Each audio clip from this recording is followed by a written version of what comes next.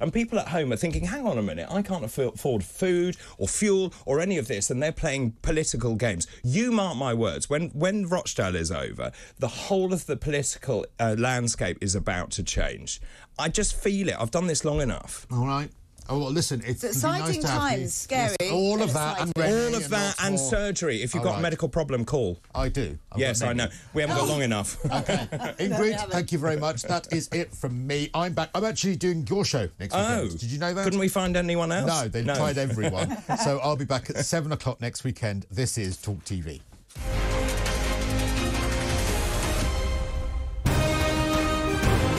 This is talkTV. 3, 2, 1. Go round. This, my friends, is Talk Today with me, Jeremy Kyle. And me, Nicola Thorpe.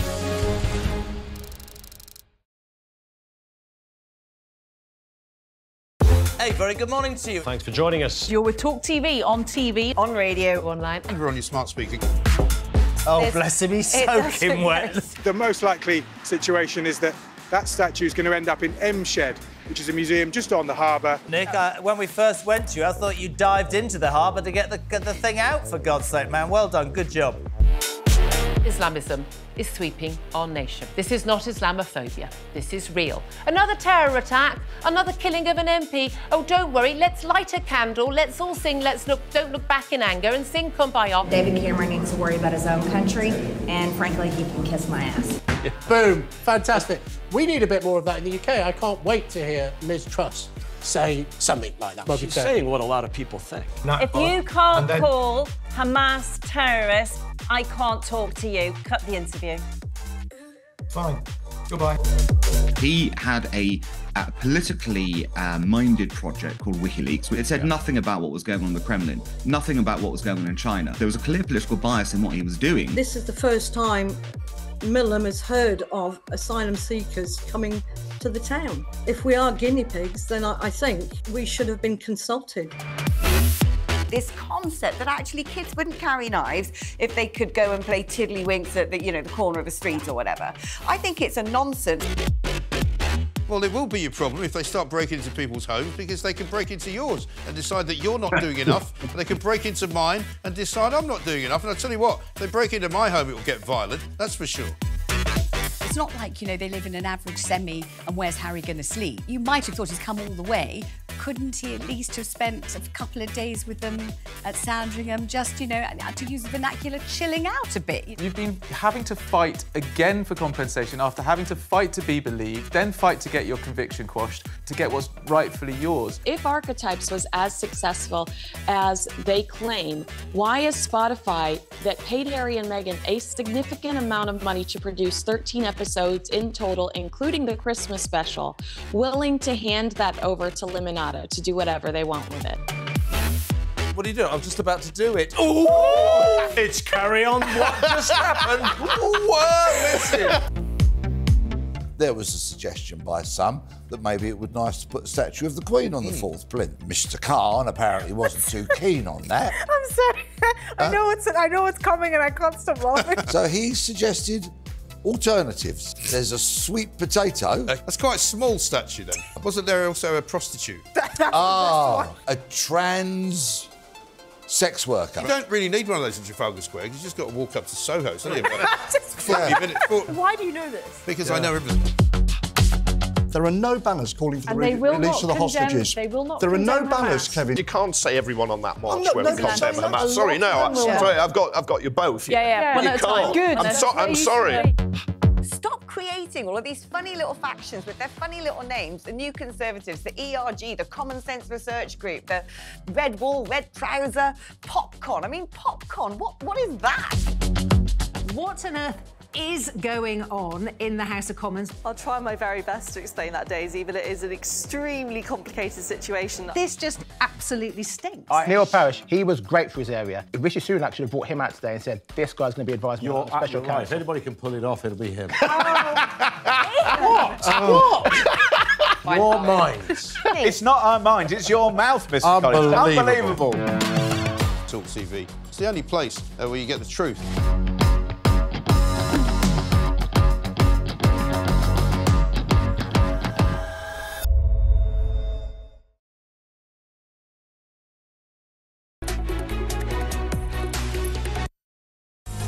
Want to get to grips with the stories that really matter? To cut through the spin and the BS. Want unvarnished and fiery debate? Then join us for Crosstalk. 1 o'clock every weekday.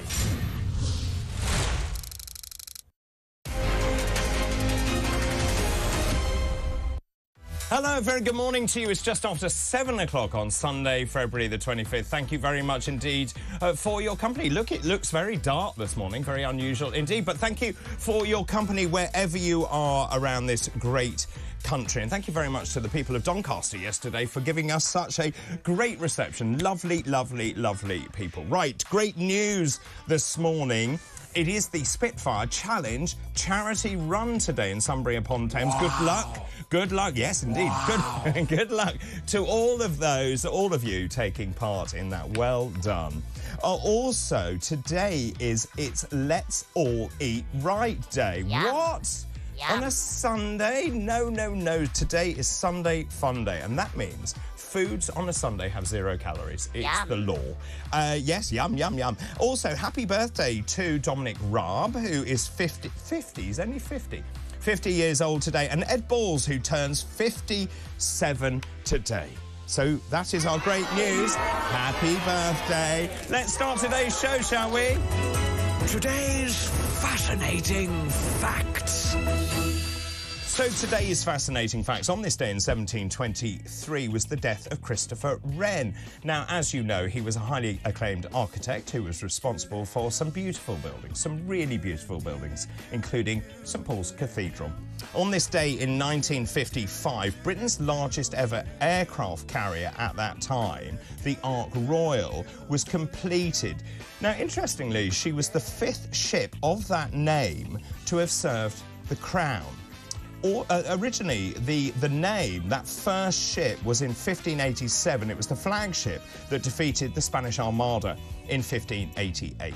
And on this day in 1972, and I remember this really vividly, miners overwhelmingly voted in favour of a pay settlement after a 7-week strike that seriously affected power supplies. And those are today's fascinating facts. Well, talking of having no lights and getting dressed in the dark, I wouldn't be so rude, would I? Good morning, Dr. Renee. Good morning. You look lovely. Thank you. It was certainly very cold when I got dressed this morning. Was it? I quite liked it. And actually this morning, when I got up at some horrible hour, the birds were singing. The birds are singing now, which is quite nice, although, you know, it wakes children up earlier. Oh, I see. No, I like it because in the depths of winter, when you get up at 2, 3 o'clock in the morning, it's so miserable. They're twitterpating. Pardon? The birds are twitterpating. If you say, if you say. OK, let's talk about Christopher Wren, because I think we don't talk enough about the amazing architecture in this country. I agree. And St Paul's Cathedral, whenever I look at it, and it's only over there... Stunning. It's absolutely stunning. And I'm very lucky where I live in London. I have an unobstructed view of the Royal Naval College at Greenwich. And, of course, that was his as well. He was known for his work in the English Baroque style. He rebuilt 52 churches in the City of London after the Great Fire in 1666. Obviously, the masterpiece St Paul's Cathedral. Other notable buildings include the Royal Hospital Chelsea, the Royal Naval College in Greenwich, and the south front of Hampton Court Palace. Yeah, and if you think how beautiful all of those buildings are that you've just described, we are never going to see those built again. And we aren't, are we? No. It's just not going to happen. Well, the King, I have to say, the King is very into great architecture, and I hope that feeds through. I was looking at all these new houses that are being built. They just lack character. They're little boxes. They all sit next to each other. What happened to actually our vision, drive, determination to build something fantastic? They're really ugly. And even the ones that have got 3, 4 bedrooms have a literal postage stamp garden. And for 3 or 4 bedroom houses where you're likely going to have children, a garden is key. You know, chuck them out and let them play. Chuck them out, yes. Shall we talk about the big news this morning? It's all over the newspapers. This is Lee Anderson. He's been suspended. This happened as I was coming back from Doncaster. He's been suspended from the Conservative Party after refusing to apologise for comments aimed at Sadiq Khan. Now, he was doing an interview, and he is the Conservative MP for Ashfield. He was doing this interview, and he said Islamists had got control of the mayor of London. Now, Sadiq Khan obviously then refuted that. He described the remarks as pouring fuel on the fire of anti-Muslim hatred. And then the Conservative Party, there was this sort of silence whilst they tried to work out what on earth they did about it. And now, they did the wrong thing, as they always do. Well, so really interesting you say that. Why? Oh, OK, look, because we have a problem. We established it yesterday on the show, David, with people calling in, texting in. People are worried about Islam and the extremism. We saw the Shawcroft report this week, which actually said that we were not doing enough. We've seen MI5 saying that 75% of the threat is coming from Islamic Islam. The evidence is there. And yet prevent is nothing like that. 11%. Yeah. Yeah. So we know that we're failing in dealing with it. The threat is there. We're scared to talk about it. We saw a vote overturned in a way that has never been done before this week in the Houses of Parliament when the Speaker decided to allow protocol to be broken because it was outdated. And why? Because there were mobs on our streets and the MPs were scared. So now Sadiq Khan is coming out talking about pouring fuel on anti-Muslim hatred. And what that will do and what it's designed to do is to shut down the conversation that we so desperately need to have. So that's a really important point, and I agree totally, because essentially he said, and he clarified what he said, because he was asked, have Islamists taken control of this country? He said, no, they haven't, but I believe they've got control of Khan and they've got control of London. Now, Khan is well known. You and I spoke, you've done some research into Khan and his associations. Perhaps you'd like to enlighten us. So his associations with people who are really part of this group that we're worried about go back a long way. So in 2003, he appeared at a conference alongside Sajil Abu Ibrahim, a member of the band Al Muhajirun. He was actually the chair of the Muslim Council of Britain. I didn't know that. No, exactly. And in his capacity as the chair, he argued in Parliament that the Muslim Brotherhood cleric, Dr. Yusuf al-Qaradi, is not the extremist that he is painted as being. Now, there are many more examples of his links. The other one, I think, is with Cage, isn't it? His relationship with extremists ran so deep that he attended events for the jihadist rights group Cage and wrote a foreword for one of their report. Cage has since declared ISIS executioner Jihadi John to be a beautiful man on the BBC. Now, he defends all of this by saying he's a human rights lawyer, so he has to have these contacts. Now, this article, which is quite an interesting one, The Secret Life of Sadiq Khan, was written by Majid Nawaz, who is a Muslim, who was a jihadist extremist. He was in a prison in Egypt, and Khan represented him. So he's very balanced in this article to say, look, he's not an extremist, but some of his friends are a very poor choice. And this, for me, goes back to the heart of the matter, because what happened to freedom of speech in this country? And I think there is a real problem. We talked about it yesterday. We talked about these radical elements in any religion, actually. And to counter all of that, we need to have an open, honest conversation about what is happening in this country.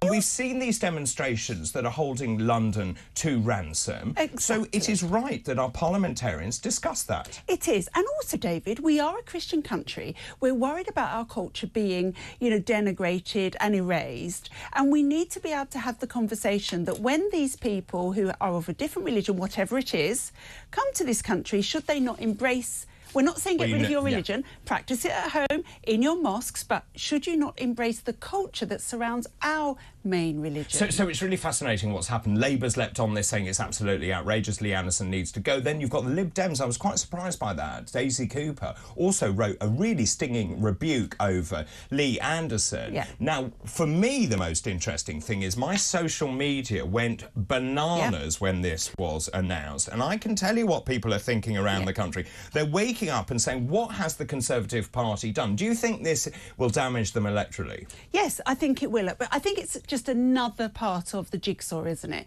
Where people are feeling completely out of touch with the party that they once felt supported their views. And I think that's what it's doing. I think people are scared, people are worried, and they want to have the conversation. And once again, I mean, even yesterday we saw Wes Streeting talking about Islamophobia, shutting down the conversation. The moment you put phobia on the end of any word, and we've seen it in many different debates, you try to shut down. So there was another very interesting comment that someone said, it's not Islamophobia, because a phobia is an irrational fear. But this is not an irrational fear. Yeah. It's actually looking at an emerging problem from a small minority of people who are radicalised.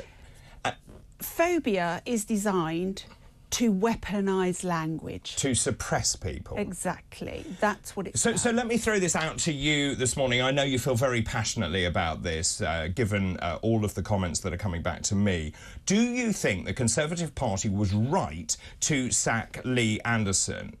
What happened to freedom of speech in this country? You can call us 0344 499 1000. You can also send us a WhatsApp to that number. That's very clever.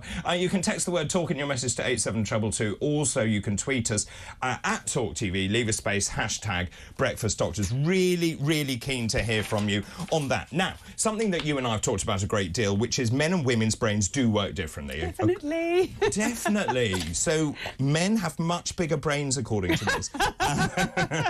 No, it doesn't say that. So the brains of men and women operate differently, and scientists have shown for the first time. So it shows that actually sex matters in how people think and behave. Of course, this is quite a controversial topic, but I think all of us know that this is right. So apparently this includes the default mode network, an area of the brain thought to be neurological centre for self, important in introspection and retrieving personal memories. Also, changes in the limbic system, which is implicated, as we know, in emotion, in memory, and deals with sexual stimulation. Striatum. I'm not at all surprised by this. No, and anybody with half a brain, whether it's male or female, shouldn't be surprised by this either. I said, look, we didn't need MRIs when Men Are From Mars and Women Are From Venus was written. You know, and if you read that book, you get to understand the inherent differences that being bathed in testosterone in the womb or being bathed in oestrogen make to us. And it's an important difference. You know, it does make women more nurturing because they generally bring up the children. It makes men more aggressive because they have to go out and supply the goods, as it were, to keep the family going. And I know that sounds very basic. And also men are programmed to procreate. That's basically their job. Yes, of course. And women are programmed to nurture. Exactly. You know, we knew this. There's no such thing as gender, it's sex. There's female and male. But there are some really nice things in here. Women are better at reading comprehension and writing ability. I would agree with that on average. They get dyslexia less. But they also, and this is the bit that men around the country will know, they have very good long-term memories. So you can't get away with anything, ever. Ever. Ever. Absolutely. But I can't remember what I did last week. No, but I will remember a conversation that I had a year ago. With me. Well, hang on a minute, you said then. This is what you do to me all the time. You said, well, actually, in 1989, you said something quite to the contrary. Men, on the other hand, and this is true, have stronger visual and spatial awareness. That's why we can drive and you can't. And we can park and you can't. Also, we have better working memory. So that's interesting, a different type of memory. And that is certainly true for me, where I have very good short-term memory, but terrible long-term memory. Yeah, and you're not going to get any argument from me. I think this is nature, and whatever anybody wants to do, you cannot erase nature. No, and what is interesting in terms of future research, women, obviously, we know are more likely to be clinically depressed. Why is that? Is that to do with estrogen? Also, men, because they tend to be more risk-taking, they tend to be more at risk of alcoholism, for example, or drug dependency and addiction and all that kind of stuff. So that's really interesting. Let's move on to this doctor who is on the cusp of a cancer cure. This is a Nobel Prize-winning oncologist. Really amazing, the dedication from some of these doctors. Dr. Wu has been obsessed with the immune system. She watched a bone marrow transplant as a medical intern, and she drew a picture at that time of her curing cancer, and that was her goal in life. That's what she wanted to do. Essentially, she's pioneered the research behind a new frontier of personalised cancer vaccines, which are producing unprecedented results in clinical trials. I think what we have spoken about a great deal is how fast medicine is evolving. It seems that cancers seem to be very individualised to different people. she is basically taking genetic data, programming it into the vaccines, and they find that essentially by tweaking it, you can make your own body fight those cancer cells. That's extraordinary. It's extraordinary. It makes sense, doesn't it, that the best way to beat a disease is for your body to do it itself. Instead of horrible chemotherapy, horrible radiotherapy, and so on. I do think that what everybody's going to have to get their head around, though, going forward with this kind of medicine, is eventually this is going to lead to each one of us being a genetic database participant where everything about us is known and monitored. Now, I know that sounds that it's probably for the good, but we have to also consider what harms there could be in that. And it could be as simple as things like, well, no, David, you can't have any car insurance because you're going to die next week, you know, or you're going to get this disease. So I do think we have to think about the ethical. How do you feel about that? Yeah, it worries me a little bit. I think that, you know, sometimes we don't want to know these things. No. Also, we don't want big corporations doing these But then things. if I knew I was going to die in 10 years' time or 5 years' time or tomorrow... You might go on a cruise permanently. I would definitely go on a cruise permanently. Goodbye, I'm off, you know? So, actually, knowledge is power. But everybody's different. Everyone is different. Not everybody does want to know. No, but what I think is fascinating, and this shows the paradigm shift in medicine, so essentially they were looking for vaccines and they were targeting the wrong places. And so suddenly they had this idea to look at what they call neoantigens, proteins that form on cancer cells. And then they use the immune system of the body to attack those neoantigens. So that's what we see in science a great deal. We go along a certain path until someone has that eureka moment and says, oh, hang on a minute, let's do this. And I just think that's absolutely brilliant. And these sort of people, they sit in the background, they do their work, they get... We've interviewed really people, passionate about really passionate. And we've interviewed people, haven't we, like last week, who have been working on these things. And it all goes behind the scenes, no one takes any notice, but of course, enormous pride in their work as well. Yeah, and I mean, look, these people are doing this for the right reason. You know, they're doing it because they want to cure people of horrible diseases, and we must always remember that. What we must always keep control of, however, is the spin-off from that. I agree. Also, they've been looking at melanoma patients. They were vaccinated with a 7-shot course of these individualised neoantigen vaccines. They're also looking now at pancreatic cancer. Lung cancer, for example. This could be game-changing, and I find that absolutely fascinating. Time has beaten us. I've got lots more, though, for later on. Very quickly, was the Tory party right to sack Lee Anderson? I wonder. The number 0344 499 1000. Send us a WhatsApp to that number as well. Also, you can text us. Text the word talk in your message to 87222. You can also tweet us at talkTV, hashtag Breakfast Doctors, and Dr. Renee in her fabulous dress will be all over that. This is talkTV.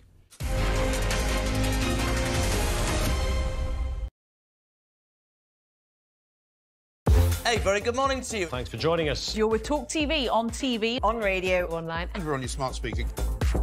Oh, bless him, he's soaking wet. The most likely situation is that statue is going to end up in M Shed, which is a museum just on the harbour. Nick, when we first went to you, I thought you dived into the harbour to get the thing out, for God's sake, man. Well done, good job. Islamism is sweeping our nation. This is not Islamophobia. This is real. Another terror attack, another killing of an MP. Oh, don't worry, let's light a candle, let's all sing, don't look back in anger and sing Kumbaya.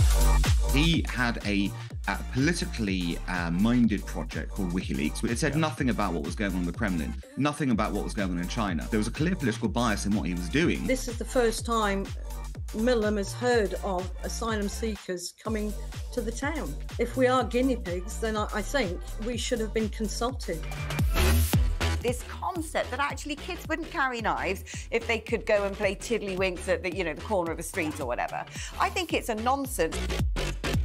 Well, it will be a problem if they start breaking into people's homes, because they can break into yours and decide that you're not doing enough. And they can break into mine and decide I'm not doing enough. And I tell you what, if they break into my home, it will get violent. That's for sure. It's not like, they live in an average semi and where's Harry going to sleep? You might have thought he's come all the way. Couldn't he at least have spent a couple of days with them at Sandringham, just, to use the vernacular, chilling out a bit? What are you doing? I'm just about to do it. Ooh! It's Carry On. What just happened? Listen. There was a suggestion by some that maybe it would be nice to put a statue of the Queen on the fourth plinth. Mr. Khan apparently wasn't too keen on that. I'm sorry. I know what's coming and I can't stop laughing. There are no banners calling for the release of the hostages. They will not There are no condemn banners, Hamas. Kevin. You can't say everyone on that march not- will no, condemn no, Hamas. Sorry, no, sorry, I've got you both. Yeah, one You at a time. can't. Good. I'm sorry. Stop creating all of these funny little factions with their funny little names. The New Conservatives, the ERG, the Common Sense Research Group, the Red Wall, Red Trouser, Popcorn. I mean, popcorn, what is that?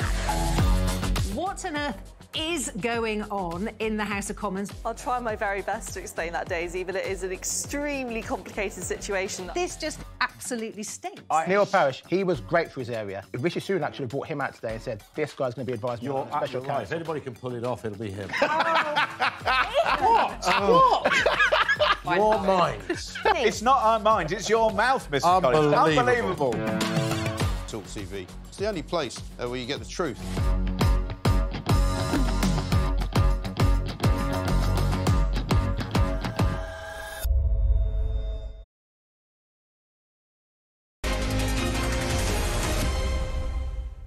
Welcome back to Talk Today with me, David Bull. We were talking about freedom of speech in this country. I'm just expressing an opinion. That shirt is awful. Thanks very much. Thanks very much for that. I think the threat of Islam pales into insignificance next to your terrible shirt, David. Thank you very much for that. John in Lincolnshire, one of our regulars, good morning to you. Good morning, doctors. Sorry it's dark down south. Come back to sunny Doncaster. Bright, frosty calm this morning north of Lincoln. Could almost believe all is well with the world. By the way, David, Christopher Wren was one of the founding members of the Royal Society with Newton, with Hooke and with Halley. Very good, love that, thank you very much.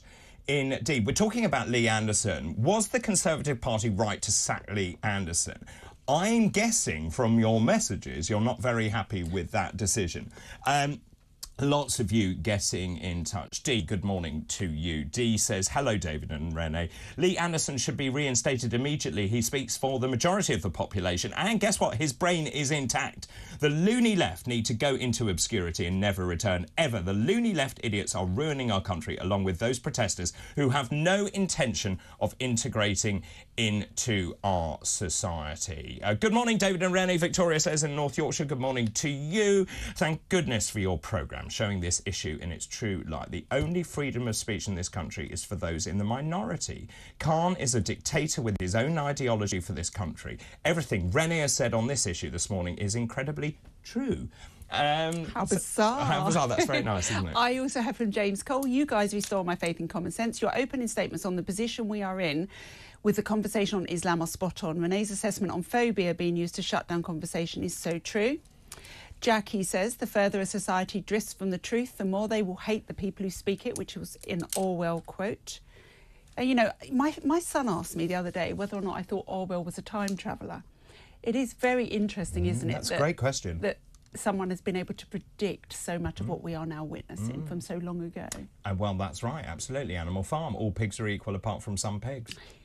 Yeah, if you remember that. And when you're not of use anymore, you take yourself to the knacker's yard. Exactly. Cooperman says the Conservative Liberal Democrat Party has shown its true colours. Cowed, spineless, socialist, appeasing and pathetic. I despise the party now as much as the Labour, the Lib Dems, the SNP and the Greens. Yeah, very interesting indeed. Right, let's move on to this morning's papers. I'm delighted to say Julian Drucker joins us this morning without his leather jacket. Julian is a 5 News correspondent. Good morning. I'm delighted to be here. Good morning, doctors. Good morning. Say it with a little more enthusiasm.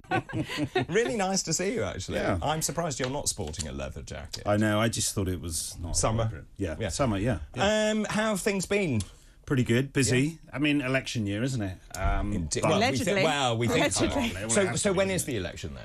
Well, I assume last we heard October, isn't it? They don't want it to be November because it's too close to the American so there's a rumour election. going round that it will be May. It's possible. It is possible. Everything's possible. But with your political hat on, if you were advising the Prime Minister, when would you say to call the election? Presumably as late as possible. I mean, not January next year. Well, yeah. November. Or December. December was okay in 2019, wasn't there? It worked well for the Tories. What about turnout in December? Well, it was okay What last with time, global warming, probably exactly. fine. That's always the problem. Well, isn't it? January, terrible month because turnout will be low. But December, everyone's so busy with presents and getting ready for Christmas. I just wonder whether that does work. Well, it was okay. I mean, you couldn't have it in January because it would mean a campaign over Christmas. Yes, that's very true, Nobody actually. would tolerate that. No, fine. Julian, just before we start with the stories you've chosen, let's look at the front pages this morning if you are just waking up. The Sunday Times, this sort of continues. I know you're going to talk about this. Bodyguards for 3 female MPs as the safety fears rise. 3 female politicians have actually been given taxpayer-funded bodyguards and cars because of growing concerns about MP safety. The women have had their security upgraded. Tom Tugendhat, the security minister, has been working with the Home Office, the police and parliamentary authorities because of the risk to members of Parliament. The front page of the Sunday Telegraph this morning, same story, bodyguards for MPs as extremism threat rises. What kind of country are we living in when democratically elected people have to be protected? The Mail this morning. This is a really interesting story. Hypocrite Rayner's 48,000 profit on a council house sale. This is Angela Rayner. She's been accused of hypocrisy. She made £48,500 profit on her ex-council house. The reason this is interesting, she bought it under the right to buy scheme, which was implemented by Margaret Thatcher. So, which I think was a great policy. Where it went wrong is they didn't build enough houses. When you sold one, you should build another one. But the point is it got people onto the housing ladder. So she has made a tidy profit off that, but guess what? She's trying to stop the right to buy. And so many people calling her a hypocrite this morning in that paper. The Observer this morning, Islamophobia. Starmer turns on the Tories over toxic rhetoric. Keir Starmer has accused Rishi Sunak of harbouring extremists in his party after a prominent MP was suspended for inflammatory comments about the London mayor. Other senior Conservatives face condemnation over the toxic rhetoric. This is about Lee Anderson that we've been talking about this morning, but obviously the Observer weaponising that somewhat. The Sunday Express, Rishi, £5 billion to fire up the engine of the North. Big policy, this from Rishi Sunak. He vowed last night to revitalise Britain's forgotten regions by pumping almost £5 billion into improving transport links. Where have you been?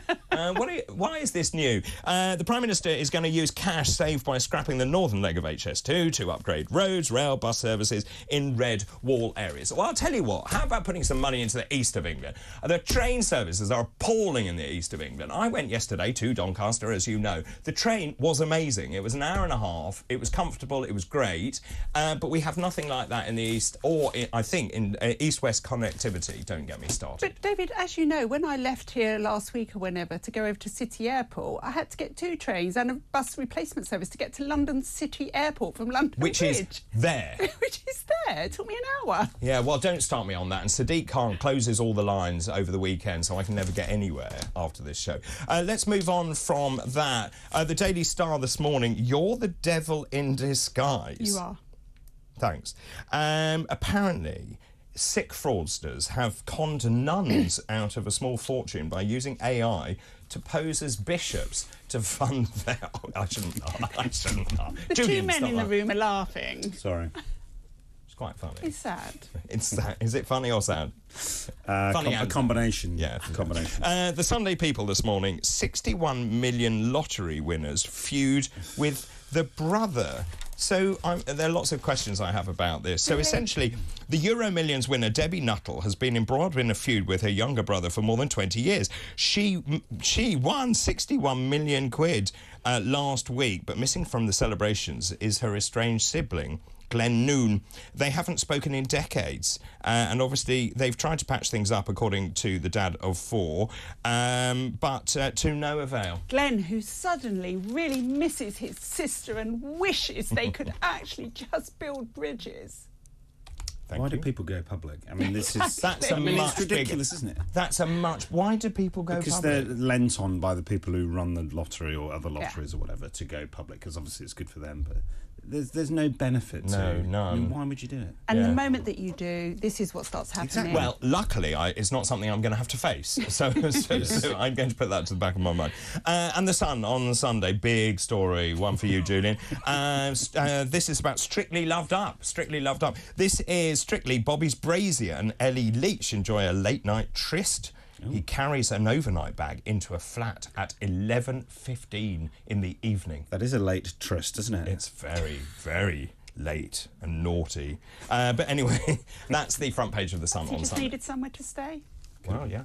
Julian, let's go to your papers. What have you chosen as your first? So the Lee Anderson story, huge. Obviously, he's known as 30p Lee, isn't he, yesterday? Just remind us why he's called that. He said people could live on 30p, didn't he? Wasn't it that? He did say that. Yeah. What was trending yesterday afternoon was P45 Lee as a joke. Doesn't really work because he obviously hasn't lost his job. He's just, now an independent, isn't he, technically? But this is in every single paper. Suspended from the party yesterday. Big row over racism now. And, lots of Tory ministers coming out yesterday criticising what he said. I mean, and then he apologised.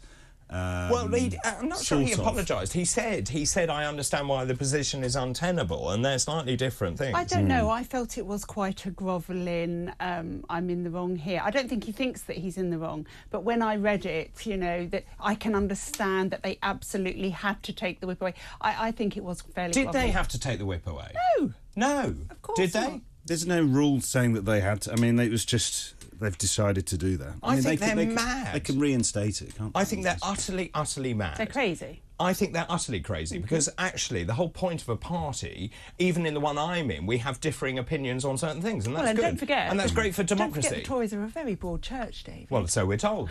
And we know there are 7 different factions in that party anyway. But of course, we've got all of these people coming out. This shows, doesn't it, that politicians don't really know what to do until they look at the optics of it and wonder, ooh, I wonder how this is going to play out. Because you've then got Grant Shapps saying this is a matter for the party, but you've got all the other parties jumping on this as well. Daisy Cooper, I mentioned.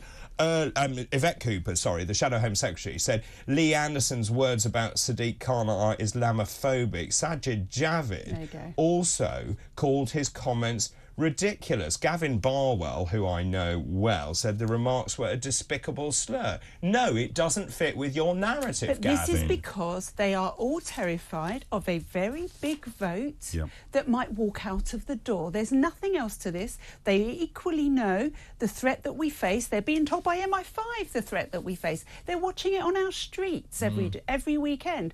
But they're terrified of that vote voting with its feet. So also, what did you make of the chaos in the Commons the other day? Because here we go again. They're playing politics, and actually that's not what people around the country want to see. People in Doncaster are not interested in their stupid infighting. It was kind of impenetrable, wasn't it? I don't think people really understood what was going on. It's kind of gone away because obviously it happened on, Wednesday. But you know it's coming back. Well, the yeah, SNP are tabling another motion. I can't remember how many MPs have gone against Lindsay Hoyle. It's in the 70s. 70s, I don't know what it has to get to. And apparently... Well, it doesn't have to get to anything. This is not, the weird it's not like a 1922 No, thing, there is no mechanism to get rid of the Speaker. But apparently Rishi wants it to get to 91 before he acts. Right. Why 91? That seems... I think it's 10%. But he can't act.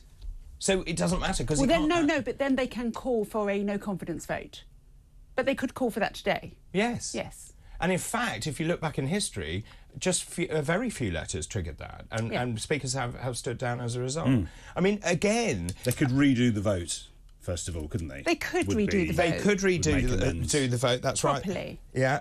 Yeah, I don't know why they didn't immediately do that. I don't know why Hoyle didn't announce that immediately. Yes. He could have actually, when he realised what was going on and how toxic it was becoming, he could have said, I've made a mistake, let's go back to But I think procedure. he was in the middle of the maelstrom. I don't think he could see what was... He wasn't even in the chamber, was he? And then he came back into the chamber when he realised. And the poor Deputy Speaker was standing there, and I think she completely lost control of what was going on.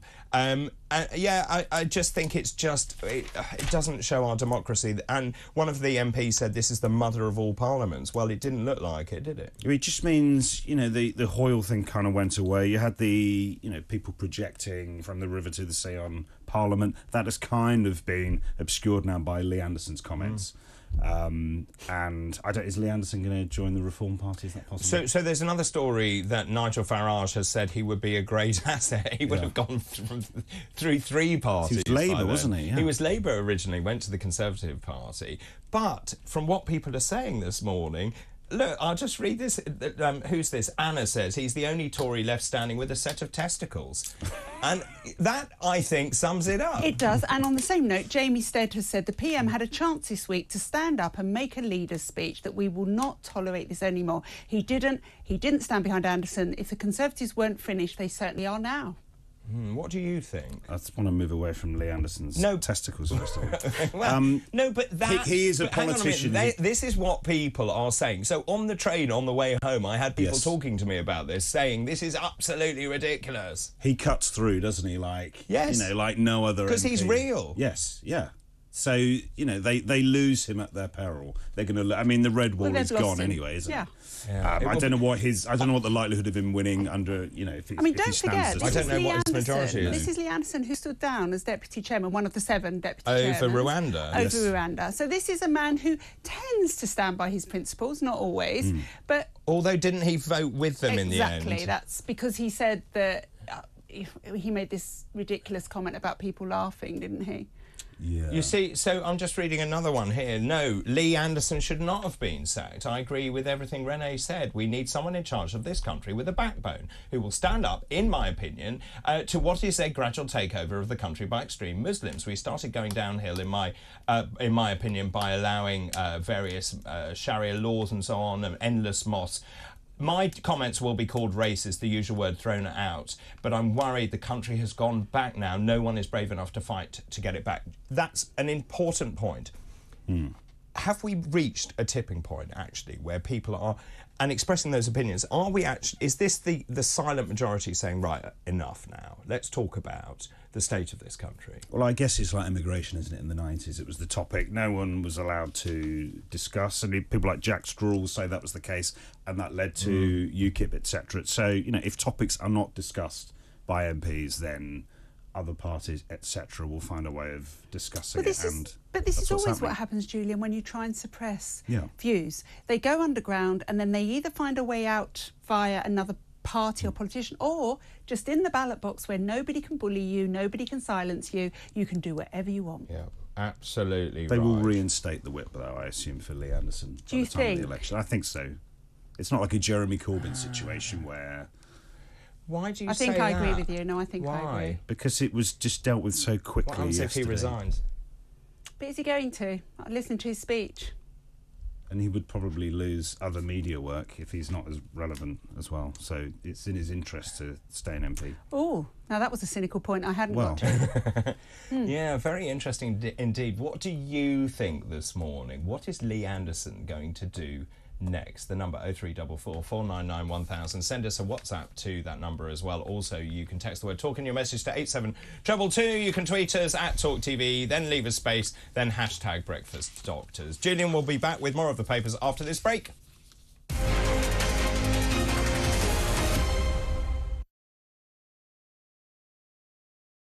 Hey, very good morning to you. Thanks for joining us. You're with talkTV, on radio, online. And we're on your smart speaking. Oh, bless him, he's soaking wet. The most likely situation is that that statue is going to end up in M Shed, which is a museum just on the harbour. Nick, when we first went to you, I thought you dived into the harbour to get the thing out, for God's sake, man. Well done, good job. Islamism is sweeping our nation. This is not Islamophobia. This is real. Another terror attack, another killing of an MP. Oh, don't worry, let's light a candle, let's all sing, don't look back in anger and sing Kumbaya.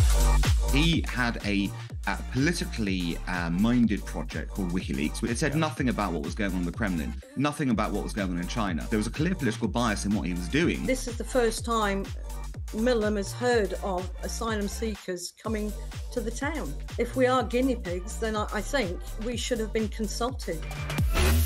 This concept that actually kids wouldn't carry knives if they could go and play tiddlywinks at the corner of a street or whatever. I think it's a nonsense. Well, it will be your problem if they start breaking into people's homes, because they can break into yours and decide that you're not doing enough. And they can break into mine and decide I'm not doing enough. And I tell you what, if they break into my home, it will get violent. That's for sure. It's not like, they live in an average semi and where's Harry going to sleep? You might have thought he's come all the way. Couldn't he at least have spent a couple of days with them at Sandringham, just, to use the vernacular, chilling out a bit? What are you doing? I was just about to do it. Oh! It's carry on. What just happened? Whoa, listen. There was a suggestion by some that maybe it would be nice to put a statue of the Queen on the fourth plinth. Mr. Khan apparently wasn't too keen on that. I'm sorry. I know what's coming and I can't stop laughing. There are no banners calling for the release of the hostages. They will not. There are no banners, Kevin. You can't say everyone on that march not- where no, we condemn no, Hamas. Sorry, no, sorry, I've got you both. Yeah. You can't. Good. I'm sorry.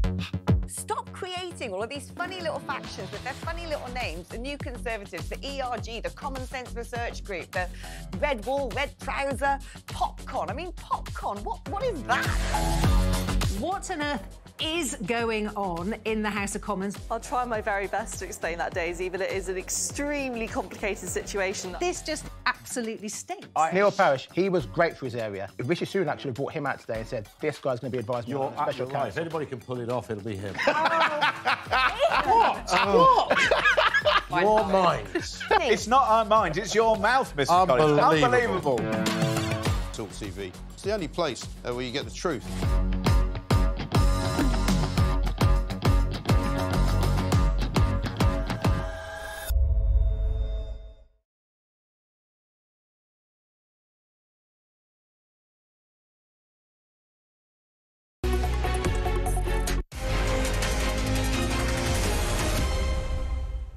Back to Talk Today with me, David Bull. Time 7:44 now on Sunday, February the 25th. Lots of messages coming in. Good morning, all. Don't listen to the haters, David. Your shirt is great. Thank you very much indeed. This is Sean in Gloucester. Lee Anderson debacle just proves the Tories are not Conservative. All they've achieved is pushing Lee into the arms of the Reform Party, where he should be anyway. He has far too much honesty to be anywhere else. Wendy has a differing opinion. Racism is not freedom of speech. It's bigotry. Anyone who thinks it's OK needs a one-way ticket to Mars. I don't think racism okay, but who said that anyone's being racist? We're talking about discussing a problem that MI5 say we have in our country.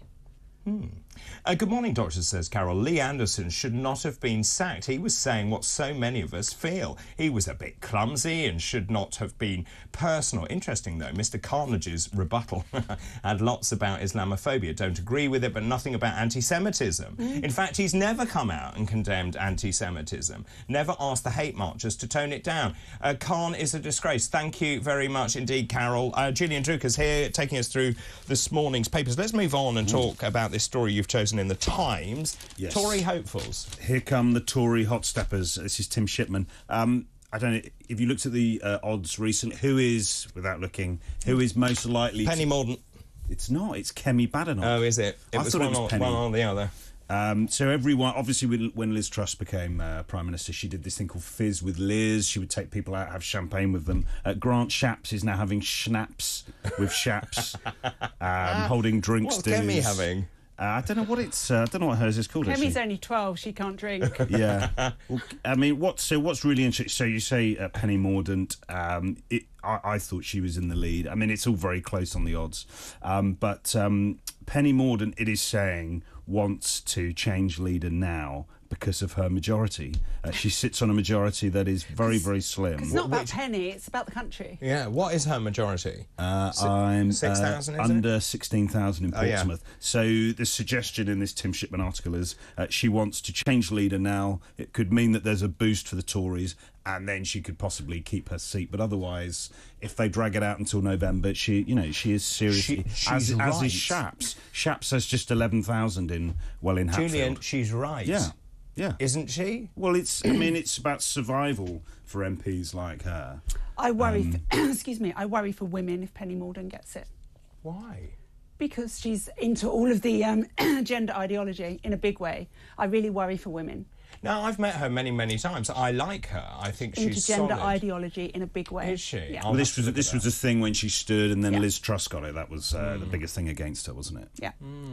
OK, I'll have a look at that. I wonder who do you think should be Conservative leader? Let us know your thoughts on that as well. Are there runners and riders in that? No. Grant Shapps 33-1, Robert Jenrick 16-1, Suella Braverman 8-1, and then Penny Mordaunt's 4-1. See, I think Braverman is popular with the grassroots. Yeah. Kemi Badenoch is 6-4. I mean, these are sort of silly odds, so she's very likely to get it based on Kemi is Gove's person. They fell out, though, didn't they, I think? They did fall out, but she is a Gove, you know, protege. Yeah, but who wants the job anyway if they lose? I mean, 10 years in the wilderness. Yeah, well, quite. But don't forget, at the last election, when the Tories got an 80-seat majority... thanks to people standing down, just adding that. True. We were told that Labour would not be back in power for 15 years. Yeah. Yeah.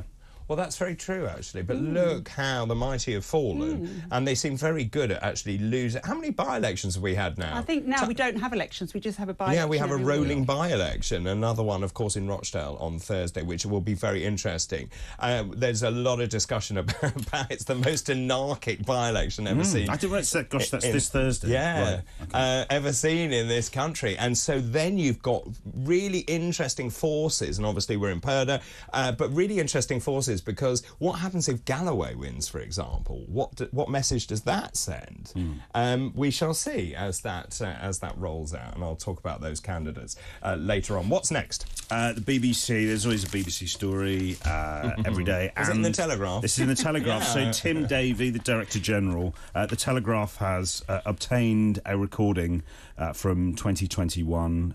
He was Director General then, wasn't he? But he said that the BBC, he said staff should be proud of being progressive. This is what he said. OK, then that's fair enough. They walk the tightrope. Yes. The culture was. But that is sort of taking a political position, it is being argued. So it is something he shouldn't have said. How about making some programmes people want to watch? Yes. Just a thought. Yes. How about going to a subscription model so that people can choose whether they want to watch you? It's this kind of thing that makes people's blood boil, because actually what you want, it's a tax. We pay for it, and what people want is programmes that they can watch. Increasingly, and obviously I used to work there, and I was a huge fan and advocate of the BBC. I just think it's lost its way. I used to work there as well. I mean, it's why is he making these political comments? We all did. Yeah, so this is... And Priti Patel, who is not a Tory contender, although possibly could be for some people, she's saying BBC once again has serious questions to answer over their political bias. But maybe that was 21. Maybe he's changed his mind because obviously maybe the licence fee is focusing his mind as well. They know they've got big problems. Yeah, I think it's a bit of a non-story, don't you? Well, it's a left-wing position, isn't it? He is outlining, but yeah... But that is the BBC story of the day. OK, let's move on to Bridget Jones. I know, it's back. Who? What? Sorry, she's back. Is but she? The film is She's back. had some work done. What? So there hasn't been a movie for 8 years. I remember the last one. How many were there? 2? So this will be the 4th film. I missed 3. Yeah. Obviously, the book was a huge deal. But their first one was absolutely brilliant. It was. Oh, it was brilliant. Big knickers. They're gonna film it in May this year. Isn't the book a bit dated now? And this idea. I mean, she was deemed to be overweight. I mean, she wasn't really overweight. A bit like Love Actually with the Martine McCutcheon character. Do you think it's out of date? Well, it's just there were jokes made about. Well, you're not allowed to Martine. say anything anymore, are you? So everything's out of date. These women were only very, very slightly overweight. But that was a joke. But what was brilliant about Bridget Jones was she's like every normal woman who basically tries very hard to go to the gym and then fails at that, and then sits there eating stuff, and then she has a bad date, she drinks wine. All of that is completely normal. Completely. Yes. Yeah. That's why. That's why people like it. Yes, and that's why I love that character. It's Girl Next Door. Yes. Yeah. But also, I quite like the Firth character in that as well, because he was a bumbling fool, and like most men are bumbling fools. I liked it. It's the difference in the brain, you know. It's the difference in the brain, that's right, and that's why we can park and you can't. I can't remember which character died. Was it the Colin Firth character, Mark Darcy, or was it the Hugh... No, it's Hugh Grant's character died in one of the movies. Don't spoil it. Well, this has been out for many years. Right. So this is what happens in this film? This is the 4th one, and it's just the same again, isn't it, basically? Rollercoaster Love Life, you know, Chardonnay, etc., etc. Do you know She's there've been 4 now. Home Alones? Have they? They've had to change the boy. Yes, yeah. So also, Renée Zellweger has changed quite a lot. Quite a lot. Yes. She married a British guy, didn't she? She got very slim. Yeah, Yes. she had a lot of work done as well. Yeah. An awful lot. Allegedly. But why didn't her face changed beyond recognition. Why did they not go for a British actress in the first place? It was always... I mean, her accent's very good, but... That was always the debate. And we do have some very good British actors. But she was brilliant in that first one, particularly. She's a brilliant name. When did that come out? Do we know? Early 2000s, wasn't it? Was the it? first She has a movie. brilliant name, yeah. Spelt differently to you, no? No, same. Oh, same, is it? Oh, very common. Not on Talk TV, though, because... Ooh, that was spicy. Anything else from you, young man? Well, there's just, you know, as I said, election year. It feels like there should be more momentum in all... But it's building. Well, it's building, but we don't have a date, and... No, the reason we don't have a date is they have no idea how to get out of this mess. They're waiting for the next budget. That is also what the MPs are waiting for. Yeah. That is, so that's happening when Two I'm away budgets. on holiday. There's going to be an autumn one as well, isn't there? It's thought. Do you not feel that there's an argument to go before the local elections? Yes. They're going to get a drubbing, aren't they? So, I mean... So what they're waiting for is to see, once inflation hits 2%, which I think it will, they can then say, right, we've achieved that. There'll be some fiscal headroom, they'll give tax cuts and hope that everyone is stupid enough to have forgotten how we got in this mess in the first place. It's possible. I mean, if they go in October, it means the Tories don't have a conference, which is not great for, you know, people who work at the conferences. Journalists. Yeah, and for journalists. I don't know about other parties having conferences. But isn't the conference important for their coffers? Yes, but I thought apparently it isn't. Well, yes, for the Conservative Party, definitely. It's very expensive to attend that. Other parties... It's Less much so. cheaper, much cheaper. But November will be dominated by the US election, in which, you know... That's a really good point as well. So does that make it more likely or less likely? It makes it less likely because there's a feeling, isn't there, that if Mr. Trump gets in, you know, you wouldn't want a UK election 10 days after, you know, the world order changing too much over 10 days. Interesting. Julian, thank you very much indeed. You so much. Lovely to see you. Julian Druker there, 5 News correspondent. Let's take some calls, though. Brian is in Bournemouth. Good morning to you. Good morning, David. Hi. And hello, the other guest as well. I'm going to call her the other guest. Good morning, Renee. Morning. Sorry, carry on, Brian. Yeah, I love your show, by the way, as well, David. Oh, thank you. Yeah, first time speaking to you, so yeah, good morning, David. Good morning. What's on your mind this morning? Yeah, Lee Anderson. Yeah, I've watched just recently the video going back a couple of times now, and it's not racist at all, what he's saying. And he is wrong to be sacked, and I think it's a knee-jerk reaction, what your guest was saying this morning. I think the whip will be reinstated. When? When will they reinstate it? Just after he joins another party. Yeah, precisely. So that's really interesting. In terms of that, why did they take the whip away? Did they panic? Were they pushed into it? Was it political forces? It's panic. Yeah. And the word racist is banded around too many times now. It's just a flippant throwaway word. Everything these days is just racist, when it's not. When I listened to that video of Lee Anderson back a couple of times this morning again, you clearly hear him say, I believe. And that is an opinion. Exactly. What happened to freedom of speech? Brian, thank you very much indeed. Wayne is in Epsom, I believe in Surrey. Hello there. Hello there. What are your thoughts this morning? I think it's just another example of the anti-white racism in the media. We had it over the Black Lives Matter. BBC was putting a film on about somebody flying over some northern football club with White Lives Matter, and they said that was racist to say that White Lives Matter, but it's okay to say that Black Lives Matter. Well, and differentiating between colours is racism. You're absolutely right, but in the critical race theory ideology, don't forget, there is a belief that black people can't be racist. Yes, they can, but if you're white and you complain to the police that a black guy's been doing things that he shouldn't do to you, they will not investigate. So let me ask you, Wayne, in terms of this, was it the right move by the Conservative Party, or have they made a huge blunder? I think they've made a huge blunder because I can't see the difference between Rishi and any of the other leaders. They're all the same. They're all Magnolia.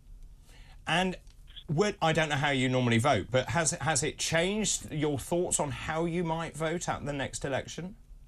Well, yeah. I mean, our MP's not standing again because he's got issues that he needs to deal with outside. Sure. And we've got Gina Miller, she's not going to get in because she doesn't think we know what we're talking about. But this is her Fair and Just, I think it's Fair and True party. Yes, hardly. Which is neither. Well, that's for you to that's your opinion, right? So, but just so where you live, what do you think people are going to be saying in Epsom, in Surrey, about this decision? I think that you're going to find the people that have got an IQ in double or treble figures are going to say it's the wrong thing. The usual sort of munchkins that sort of go along with the media, they're going to say, oh, yeah, he must be racist because that's what it says in the media. Interesting stuff. Thank you. It's very depressing. It is very depressing. Thank you very much indeed. Lots of other messages coming in. I expect... Jackie, good morning to you. Jackie says, I expect that Mr Anderson is a Brexit MP. It's not all about Brexit. Doctors, why didn't Khan resign? I've just lost that one. Why didn't Khan resign when he said white families don't represent London? I found that to be racist. Yes. So it wasn't actually Sadiq who said that. To be fair, it was on the website for TfL, I think, and a comment had been made and it had been crossed through, but nobody can attribute that to Sadiq himself. Yeah, so many messages, actually. So many. Interesting. Many of you, it seems the vast majority of you are on the side of Lee Anderson. So the question I'm asking today, were the Tory party right to sack Lee Anderson? What happened to freedom of speech in this country? Get in touch, 0344 499 1000. You can also send us a WhatsApp to that number as well. You can text us, text the word talk and your message to 87222. Also, you can tweet us at talkTV, leave a space, and then it's a hashtag Breakfast Doctors. Stay exactly where you are, still lots more to come.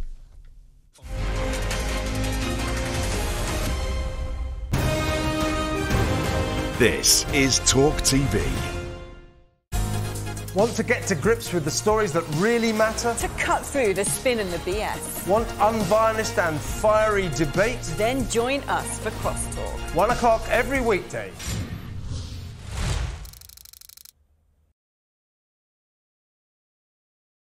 Hey, very good morning to you. Thanks for joining us. You're with talkTV, on TV, on radio, online. And we're on your smart speaker. Oh, bless him, he's soaking wet. The most likely situation is that statue is going to end up in M Shed, which is a museum just on the harbour. Nick, when we first went to you, I thought you dived into the harbour to get the thing out, for God's sake, man. Well done, good job. Islamism is sweeping our nation. This is not Islamophobia. This is real. Another terror attack, another killing of an MP. Oh, don't worry, let's light a candle, let's all sing Don't Look Back in Anger and sing Kumbaya. He had a politically minded project called WikiLeaks. It said nothing about what was going on in the Kremlin, nothing about what was going on in China. There was a clear political bias in what he was doing. This is the first time Milam has heard of asylum seekers coming to the town. If we are guinea pigs, then I think we should have been consulted. This concept that actually kids wouldn't carry knives if they could go and play tiddlywinks at the corner of a street or whatever. I think it's a nonsense. Well, it will be your problem if they start breaking into people's homes because they can break into yours and decide that you're not doing enough. They can break into mine and decide I'm not doing enough. And I'll tell you what, if they break into my home, it will get violent, that's for sure. It's not like, they live in an average semi and where's Harry going to sleep? You might have thought he's come all the way. Couldn't he at least have spent a couple of days with them at Sandringham, just, to use the vernacular, chilling out a bit? What are you doing? I was just about to do it. Ooh! It's Carry On. What just happened? Whoa, missing. There was a suggestion by some that maybe it would be nice to put a statue of the Queen on the fourth plinth. Mr. Khan apparently wasn't too keen on that. I'm sorry. I know it's coming and I can't stop laughing. There are no banners calling for the release of the hostages. There are no banners, Kevin. You can't say everyone on that march where we condemn Hamas. Sorry, no, sorry, I've got you both. Yeah. Well, you can't. Good. I'm sorry. Stop creating all of these funny little factions with their funny little names. The New Conservatives, the ERG, the Common Sense Research Group, the Red Wall, Red Trouser, Popcorn. I mean, popcorn, what is that? What on earth is going on in the House of Commons? I'll try my very best to explain that, Daisy, but it is an extremely complicated situation. This just absolutely stinks. Neil Parish, he was great for his area. Rishi Sunak should have brought him out today and said, this guy's going to be advised by a special counsel. If anybody can pull it off, it'll be him. What? Your mind. It's not our mind, it's your mouth, Mr. Collins. Unbelievable. talkTV. It's the only place where you get the truth.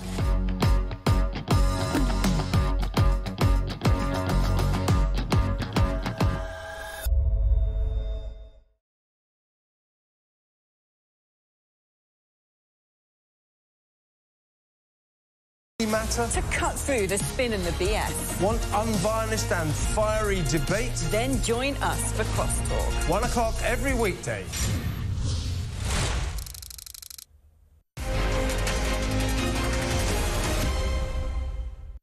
Hello, very good morning to you. It's just after 8 o'clock now on Sunday, February the 25th. I'm David Bull. This is Talk Today. Thank you very much indeed for your company. Great news if you are just waking up this morning, because it is the Spitfire Challenge charity run taking place in Sunbury. Yeah, wow. Sunbury upon Thames. Very good luck to all of you taking part in that charity run today. Also, today is Let's All Eat Right Day. I assume you have to eat really healthily. I say no, because it's Sunday. It's Sunday fun day, and calories don't count on a Sunday. That's my argument. And happy birthday to Dominic Raab, who is just 50. And Ed Balls, who is 57. Very happy birthday to both of you. Yes, let's start today's show, shall we? Today's fascinating facts. So today's fascinating facts on this day in 1723 was the death of Christopher Wren. Now, as you will know, he was a highly acclaimed architect, and he was responsible for some incredibly beautiful buildings here in London, including St Paul's Cathedral, also the Royal Naval College at Greenwich. On this day in 1955, Britain's largest ever aircraft carrier at that time, the Ark Royal, was completed. She was actually the 5th ship of that name to have served the Crown. Originally, the first flagship was in 1587. It defeated the Spanish Armada in 1588. And on this day in 1972, miners overwhelmingly voted in favour of a pay settlement after a 7-week strike that seriously affected power supplies in this country. And those are today's fascinating facts.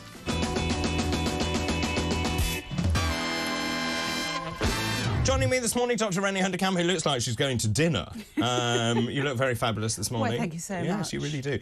By the way, also, do you remember that, the miners' strike and Yes, everything? of course. I was amazed it said 7 weeks when I looked it up this morning, but actually it felt much longer as... When was that? 72? Yeah, so I was a child and I remember candles and having cutouts. Do you remember we always had candles in the house because there might be a power cut.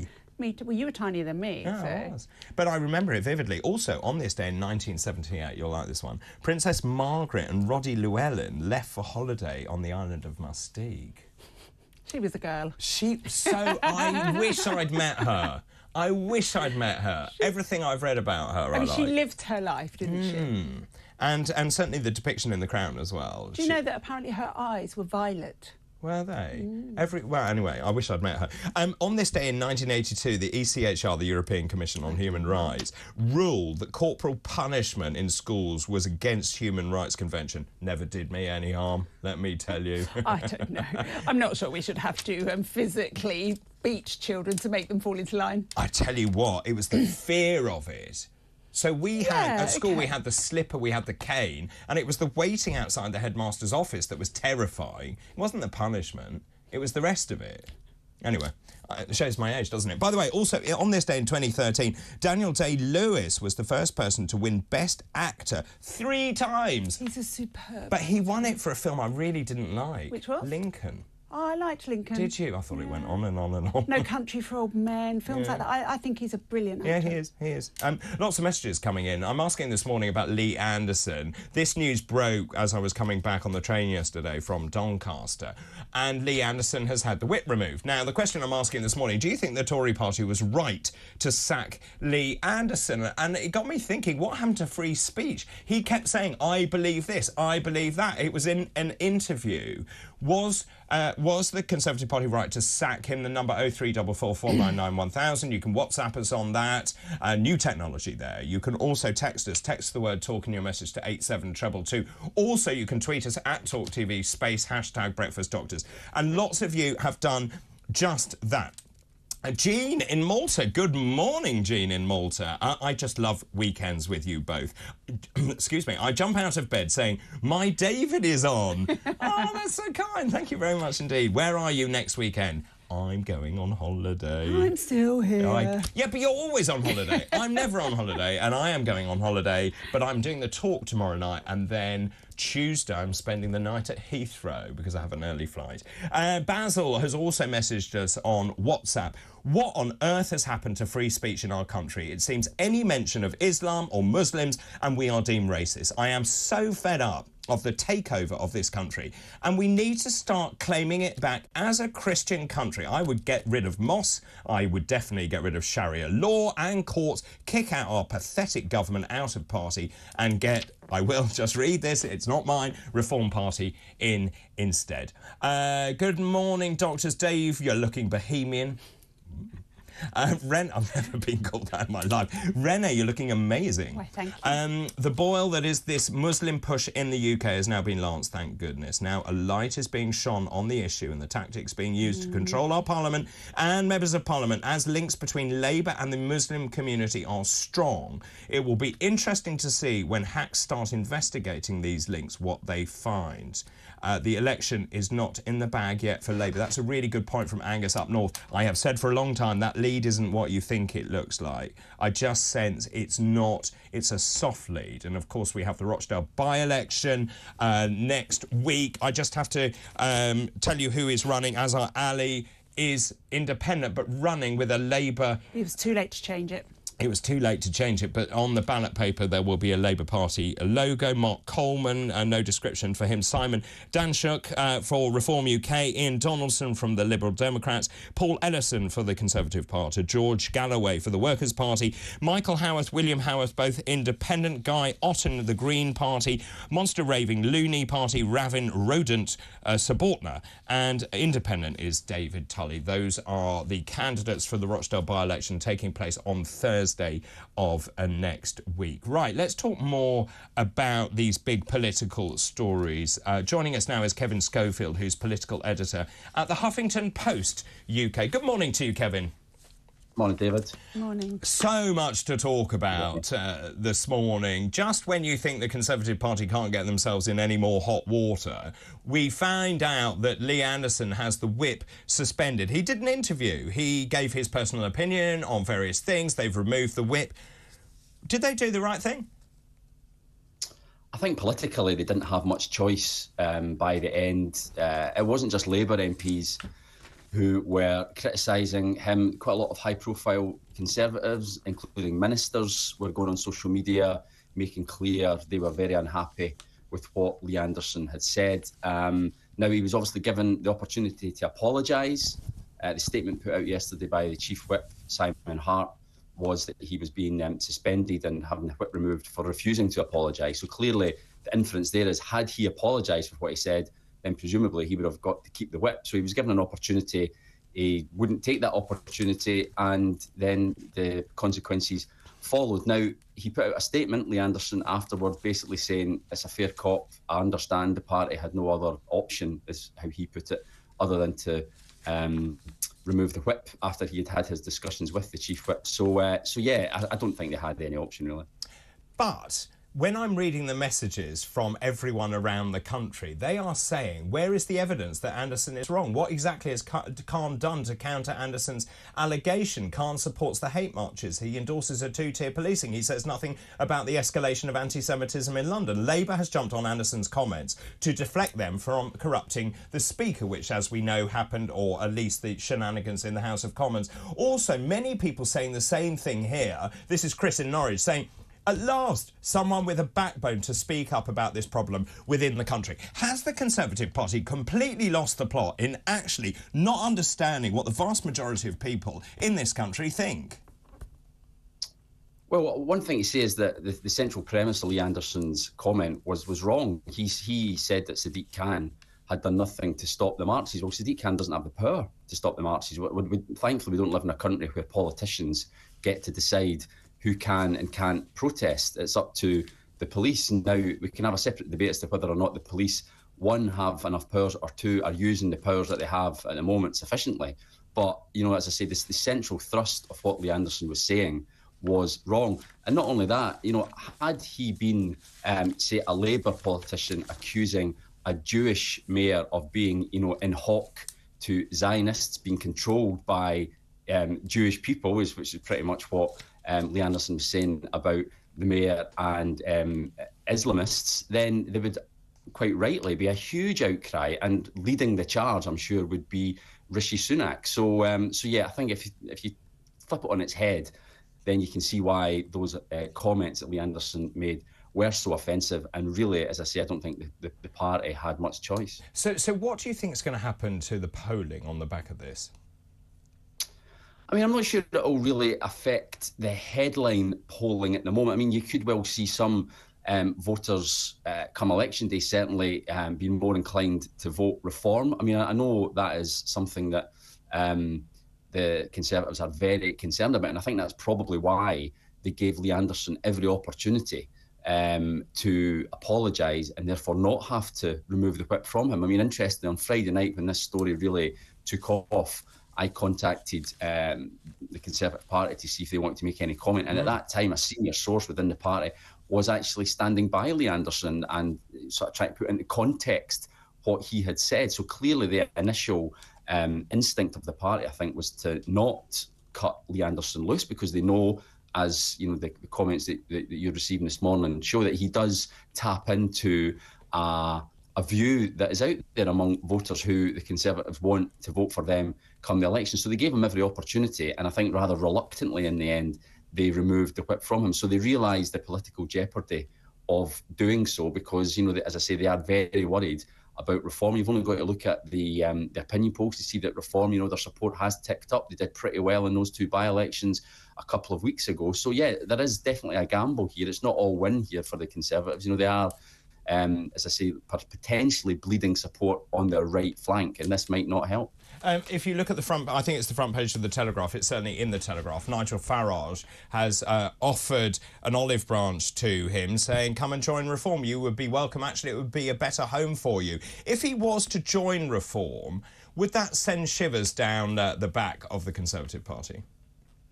I think potentially it could. You know, I mean, I remember when way back before the Brexit referendum, when some Conservative MPs flipped to UKIP, you know, and that was a bit of a straw in the wind, and that certainly worried Conservative high command. And yeah, this would also not be great. I mean, considering that just last month, Lee Anderson was still the deputy chairman of the party. You know, if he was to then defect to someone else, then, you know, that really would be quite a seismic event. Now, I wouldn't rule it out. He has spoken before, Lee Anderson, about how he allegedly has been tapped up by Reform. He says he was offered money to switch to Reform, and which Richard Tice denies. Which he denies, exactly, and he has thus far refused to do so. But now, if he's suspended by the party, he's officially sitting as an independent MP now. He may well decide to jump ship, and it would be quite a remarkable moment, not least because Lee Anderson was once a Labour councillor, so he's been on quite a political journey. Well, also, of course, it would give Reform UK its first MP.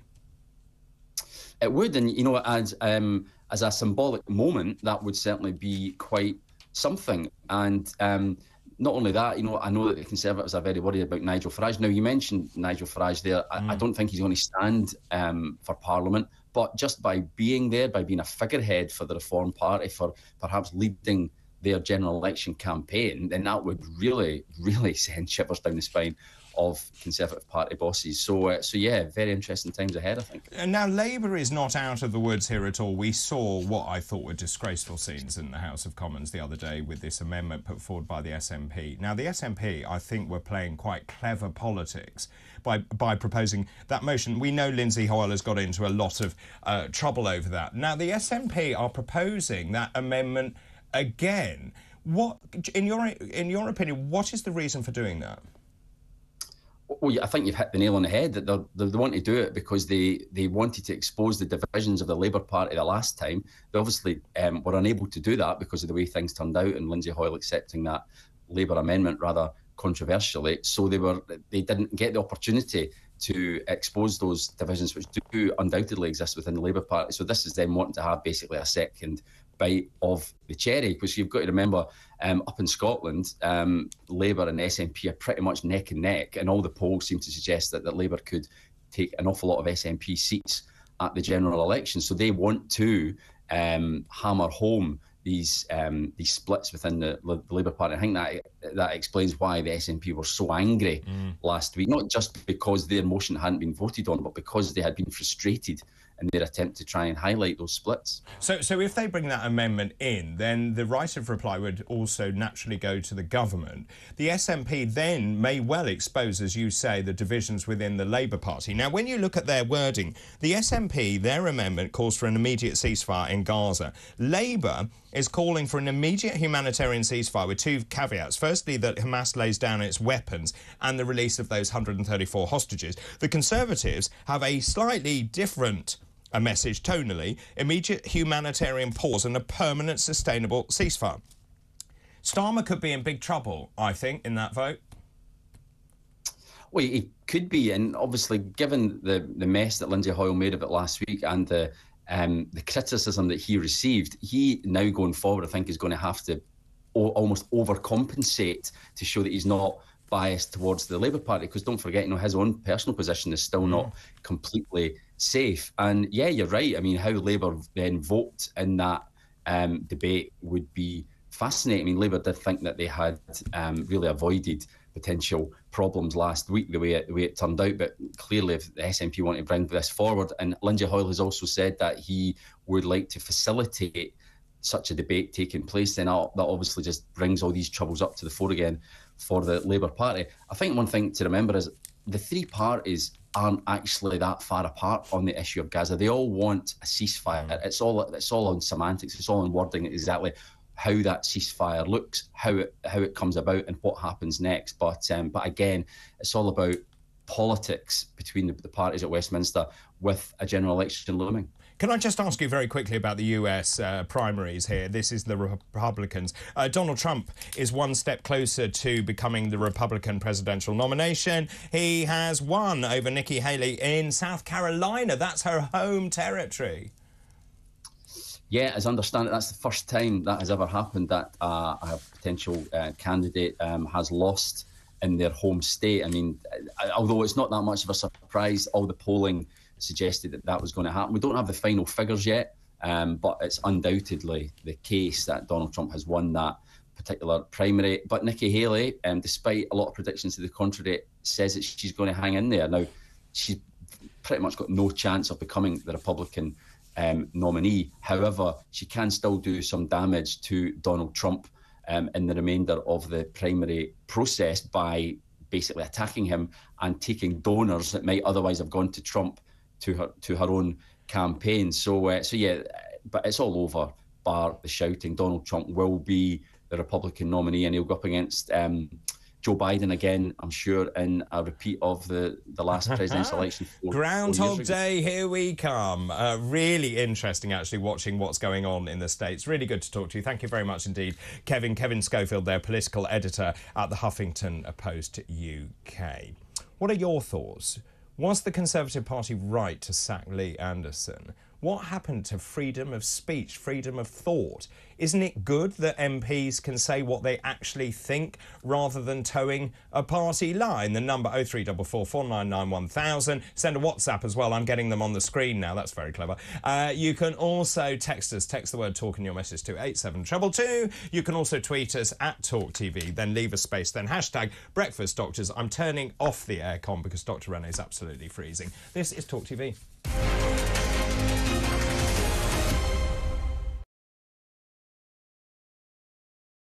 Hey, very good morning to you. Thanks for joining us. You're with talkTV, on TV, on radio, online. And we're on your smart speaking. Oh, bless him, he's soaking wet. The most likely situation is that that statue is going to end up in M Shed, which is a museum just on the harbour. Nick, when we first went to you, I thought you dived into the harbour to get the thing out, for God's sake, man. Well done, good job. Islamism is sweeping our nation. This is not Islamophobia. This is real. Another terror attack, another killing of an MP. Oh, don't worry, let's light a candle, let's all sing, don't look back in anger and sing Kumbaya. He had a politically minded project called WikiLeaks. It said nothing about what was going on in the Kremlin, nothing about what was going on in China. There was a clear political bias in what he was doing. This is the first time Millam has heard of asylum seekers coming to the town. If we are guinea pigs, then I think we should have been consulted. This concept that actually kids wouldn't carry knives if they could go and play tiddlywinks at the corner of a street or whatever. I think it's a nonsense. Well, it will be your problem if they start breaking into people's homes because they can break into yours and decide that you're not doing enough. And they can break into mine and decide I'm not doing enough. And I'll tell you what, if they break into my home, it will get violent. That's for sure. It's not like, they live in an average semi and where's Harry going to sleep? You might have thought he's come all the way. Couldn't he at least have spent a couple of days with them at Sandringham, just, to use the vernacular, chilling out a bit? What are you doing? I was just about to do it. Ooh!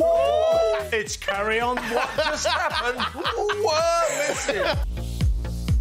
There was a suggestion by some that maybe it would be nice to put a statue of the Queen on the fourth plinth. Mr. Khan apparently wasn't too keen on that. I'm sorry. I know it's coming and I can't stop laughing. There are no banners calling for the release of the hostages. There are no banners, Kevin. You can't say everyone on that march where we condemn Hamas. Sorry, no, sorry, I've got you both. Yeah. You can't. Good. I'm sorry. Stop creating all of these funny little factions with their funny little names. The New Conservatives, the ERG, the Common Sense Research Group, the Red Wall, Red Trouser, Popcorn. I mean, popcorn, what is that? What on earth is going on in the House of Commons? I'll try my very best to explain that, Daisy, but it is an extremely complicated situation. This just absolutely stinks. Neil Parish, he was great for his area. Rishi Sunak should have brought him out today and said, this guy's going to be advised on a special case. If anybody can pull it off, it'll be him.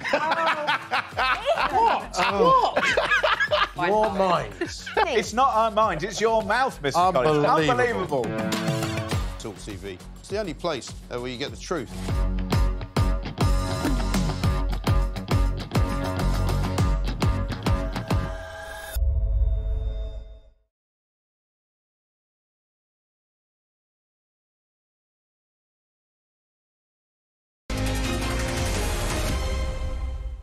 Welcome back to Talk Today with me, David Boyle, Dr. Rennie Hunderkamp in the house, 8:25, Sunday, February the 25th. Thank you very much indeed for all your messages.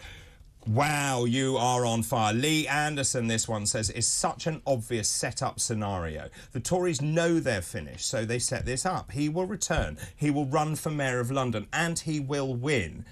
I don't know quite how that works. So the Tories then remain in power, even if a small way. How does that work? Because Susan Hall is their candidate. Yeah, and I mean, it's May. We're nearly there. Yeah, we can't do that. And also, I assume the ballot's closed already, so I don't know if it has, but I assume. Now, this one is Nigel in Romford. Good morning, sunny Romford. Instead of suspending Lee Anderson, they should have promoted him to Prime Minister. Someone, at last, with a backbone. I have had a few like that. I think it's very clear, isn't it, that what people are saying at home. Yes, I mean, the inbox this morning it always goes crazy, but today it's gone absolutely mad. I've got here, reluctantly removed the whip from Anderson, your guest said. Kowtowing is how I describe it. Michael Turner says white people are cast as racist if they dare to speak their mind on a myriad of issues, but Muslims get a free pass to say and do whatever they want. Freedom of speech is under attack. We are being marginalised. Yeah, I'm going to read this one as well. Where's that gone? Good morning, Doctor, says Jason in Birmingham. I think you are both amazing. That's very kind. Thank you very much indeed. Just one thing to say. I do think we should mention Enoch Powell here. I believe he was right. What he said is coming true. What do you think? Please read this out. I have. Thank you. Great show. Thank you to you, Jason. And this came in... David and Renee, I don't think I've done this. Thank you for your dose of Sunday sanity. Lee Anderson had to go for daring to share the feelings of millions of voters in this country. However, such views are considered populist by the lily-livered political establishment full of globalist saps, an elite that has nothing but disdain for an electorate that it grudgingly needs to keep it in power. Sunak has now signed the Tories' death warrant. That's Nick Moore in Loughborough. I do think they signed it themselves a little while ago. But they keep digging. I know. They dig and then dig again, and then they're in the bottom of a hole. I think they were in that hole quite a while ago, though. But the hole's enormous. The hole's getting bigger. Right, it's time for the Future Politics panel. The Future Politics panel. Well, joining us this morning, I'm delighted to say, I think it's Sosa, is that right? Sosa Henkoma, who is a sociology and criminology student and modern slavery trainer, and joining him, Ben Cope, political writer and commentator. Good morning to the two of you. Good morning. Good morning. Let's start, shall we start with Lee Anderson? It's so interesting. So yesterday I was at a conference, I was coming back on the train thinking, I wonder what the top story is tomorrow. Then the Lee Anderson stuff broke. My phone went absolutely ballistic. We can see it this morning. The Tory party, let me ask you that question I'm asking everyone. Were the Tory party right to sack him? I think they were absolutely right. Why? Well, if you look at what he said that London is being taken over by his mates, and I think... Whose mates? Khan's, you mean? Khan's mates, yes. sorry. And, no, he said, I believe. Okay. I believe they are, yeah. And I think if we take a sort of general view of prejudice of, like, would that have been said if Khan was, not openly a Muslim and not an ethnic minority? I don't think he would have made those comments. So I think for that reason he had to go. So that's really interesting. In terms of what are your thoughts on this? Because actually, what he said, he was asked, "Do you think Islamists have got control of our country?" He replied, "I don't actually believe that Islamists have got control of our country. What I do believe is they have control of Khan. They have control of London. He has given our capital city away to his mates." He made a comment. I believe that he has the right to make that comment as an independent, free-minded thinker. Are you worried that by removing the whip, essentially what they're saying is you stick to party line or you're out? Was it the right decision? I would therefore say it was for me, it was the right decision, because at the end of the day, you shouldn't, obviously everyone's allowed to have the right to speak, but at the end of the day, you should have care for the other person you're speaking about. So you're allowed to make whatever comments you want to make, but regarding someone religion, something that personal to someone, you shouldn't be able to. So that's an interesting point. You felt it was too personal. Yeah. And in terms of that, I think he mentioned something that we're seeing.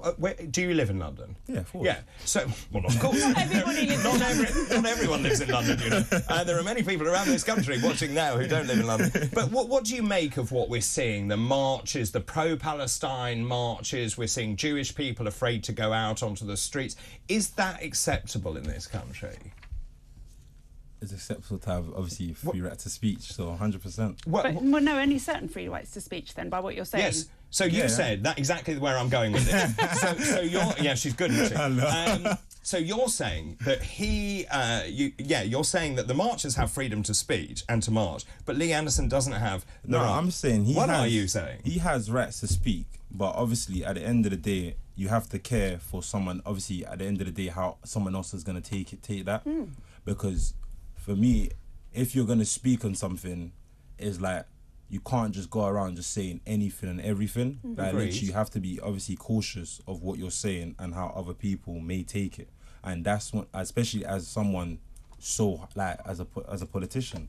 So we've got Jewish people saying they're afraid to come into the centre of London because they don't want to bump into people shouting from the river to the sea, Palestine must be free. Are they okay to say that, not thinking about the Jews? And that well, once you think about that, let me come to you, Ben. our overwhelming sense from people here is, thank goodness someone has said what everyone is thinking, which is actually, and we spoke about it yesterday. I've forgotten what day it is. We spoke about it yesterday. There is a problem with radical ideology in this country. It's not the majority of people, but there is a problem with this radical Muslim ideology which is being pushed in this country. Isn't it right that politicians say, we've got a problem, we need to deal with it, because that's what people are saying at home? Well, I'd probably take issue with the fact that whether it's being pushed or not, but, you know, when there's extreme ideology of all forms, yes, it probably should be countered, but with the specific Lee Anderson example, I'd go back to that prejudicial point that I think for that reason he had to go. Right, so, but he opened the conversation. He did. I think people when I was last on this show in October, we were talking about this, and I think we've been talking about it for every month since. So I think, you know, we've been talking about this for months. So when you look at Sadiq Khan, his connections to radical extremists are actually very easy to find. There are lots of them. He was the chairman of the Muslim Council of Britain, who stood up and declared that the Ahmadis were not Muslim enough, so the murder of an Ahmadi in Glasgow was not a Muslim murder. In his capacity as the Muslim Council of Britain chair, he argued in Parliament that the Muslim Brotherhood cleric, Yusuf al-Quraydi, was not the extremist that he was painted to be. This was the cleric who praised Jihadi John for beheading people. He actually wrote a foreword to Cage's report, who has since declared that ISIS executioner Jihadi John to be a beautiful man. There are lots and lots of connections to Muslim extremists that Sadiq Khan has done and are there to find. Well, his argument would be, I'm a lawyer, I've represented those people. That is his argument. That is his... You see, she's done her homework on this. People see, rightly or wrongly, they see the affiliation. They feel they have a mayor that doesn't speak for the majority of London, and that will be reflected in the ballot box, I think. But well, I think he's probably quite likely to win, but at the same time, some people will be put off by this. But although I think I'd probably reference the point that Kevin Schofield just made earlier on this programme, that, you know, as for the specific actions that Sadiq Khan can make here, I think he does have limited powers here. The Met are ultimately responsible for, you know, policing in London, for the issues we saw on London Bridge yesterday. He is the head of the Met. They're answerable to him. It's a really unusual case, but that is the point. And equally to the Home Secretary, isn't that right? My understanding is actually it's the mayor that controls the budget of the Met. But just in terms of that, do you sense that there is a disconnect between the politicians and the electorate? I mean, as generally, perhaps on this issue, I think this is a very divisive issue where people take different views, and, you know, Sadiq Khan is obviously more on one side, and so people on the other will feel like he doesn't represent them. You know, perhaps there are instances where he could have taken a more balanced view, but I'm not sure it's as a significant issue. I'm just really worried it's mob rule. It's all the parties are panicking. Now, meanwhile, Lee Anderson obviously no longer has the whip. There is also Nigel Farage pushing Lee Anderson to join Reform UK. Reform UK did well in the last two by-elections at 13% in Wellingborough, 10% in Kingswood, and is now the third party when you look at the polls. If Lee Anderson joined Reform UK, what do you think might happen? Does that change anything? So I think it would probably play well to the voters that Reform is trying to attract. You know, he's a charismatic politician. What voters are they trying to attract? Well, I mean, all the tweets and calls that you've been reading out this morning about people who feel that for whatever reason they don't have control of the country So the vast majority of the country. So, well, I wouldn't be as optimistic about your electoral chances as that, but right. But the point I'm trying to make is I don't think it's that cut and dried as to the type of person who votes for Reform, or any other party, because when you go to vote, what is upmost in your mind when you cast that ballot? Which don't tell me the party, but what is the biggest issue for you when you go to vote? People that are going to obviously stand by my community. Right, and is that at local level or is that at national level? Usually it would be local level. Would it, even in a general election? In a general election, obviously it would be national, but more or less, I would say I would always focus on who's gonna actually help locally rather than obviously But let's go to the general election. In terms of priority, is it crime? Is it policing? Is it immigration? What would, or is it something else? I would say all three of them: crime, immigration, and policing. Especially when it comes to the community I'm from. And tell us about that community. I'll say the community outcome. There's a lot of, I'll say, police are targeted a lot because obviously, like we've seen already over the BBC. Was it the BBC Three? No, the ITV, the Catch the Copper, and how everyone felt about that. And then also when it comes to crime, young people are not being looked at as obviously. Are not being looked at as children. Instead they're being adultified and treated like criminals. So obviously 100% I'm going to look at someone that's able to target these things and target these issues. So is there trust in the police where you're from? Not as much, I would say. Not as much. And why is that? I would say that's due to probably a lot of situations where police were not, a lot of services were not trauma informed. So then people are not dealing with things in a trauma-informed way. So they're not actually handling kids like kids. Instead, they're being, like I said, being criminalised. Is there an issue there with and we have talked about policing before, a breakdown in respect, authority? Have the police done that to themselves, or is that just because there aren't enough on the street? What's going on? I think it's a really complicated issue going back decades. You know, with the Met, you know, losing trust in certain communities. I think. You know, these last few months probably haven't helped, but I think it's a much longer history. Just going back to, and I'm just really intrigued by this, because in terms of members of parliament, there's an article this morning in the Telegraph. Private security is being deployed by to protect members of parliament after warnings that the Israel-Hamas conflict is a generational radicalising moment. So security personnel working for private firms are guarding constituency surgeries and providing close protections for a growing number of politicians who are at risk or assessed to be at risk. There's a line here. People are underestimating the threat to politicians from extremists. This is something called Operation Bridger. I know about this because I was part of this when I was a member of the European Parliament. Would you become an MP? No. Why? For me, I would say personally, I like to be more in the field. Like literally, I like to be engaging directly with, obviously, the community rather than not be. You know what I'm saying? Isn't that what an MP should be doing? 100%. But like I said, I've never seen my MP. No. But maybe you could set an example. You can say, right, I'm going to represent my community at a national level. That is right. Renee's right. That's how you build democracy from the grassroots. You know that community better than anyone. So wouldn't that be a good idea? You stand for Parliament. I'll probably say that's something in the future, but not me personally. Right now, it's not my main thing. I would like to just focus mainly on my community and rebuilding that community in the best way I could. But I believe being a MP is not really gonna get me there. Do you think you can see anyone in your community who would make a good 100%? 100%. There are a couple of people which I would say 100% would be a great MP. And do you think that they have the volition, the drive? Would they do it? 100%, with the right type of support, 100%. But I don't feel like there's enough support. There's not enough support to get a young person like me. Where does that support need to come from? It needs to come from, obviously, the government. In what way?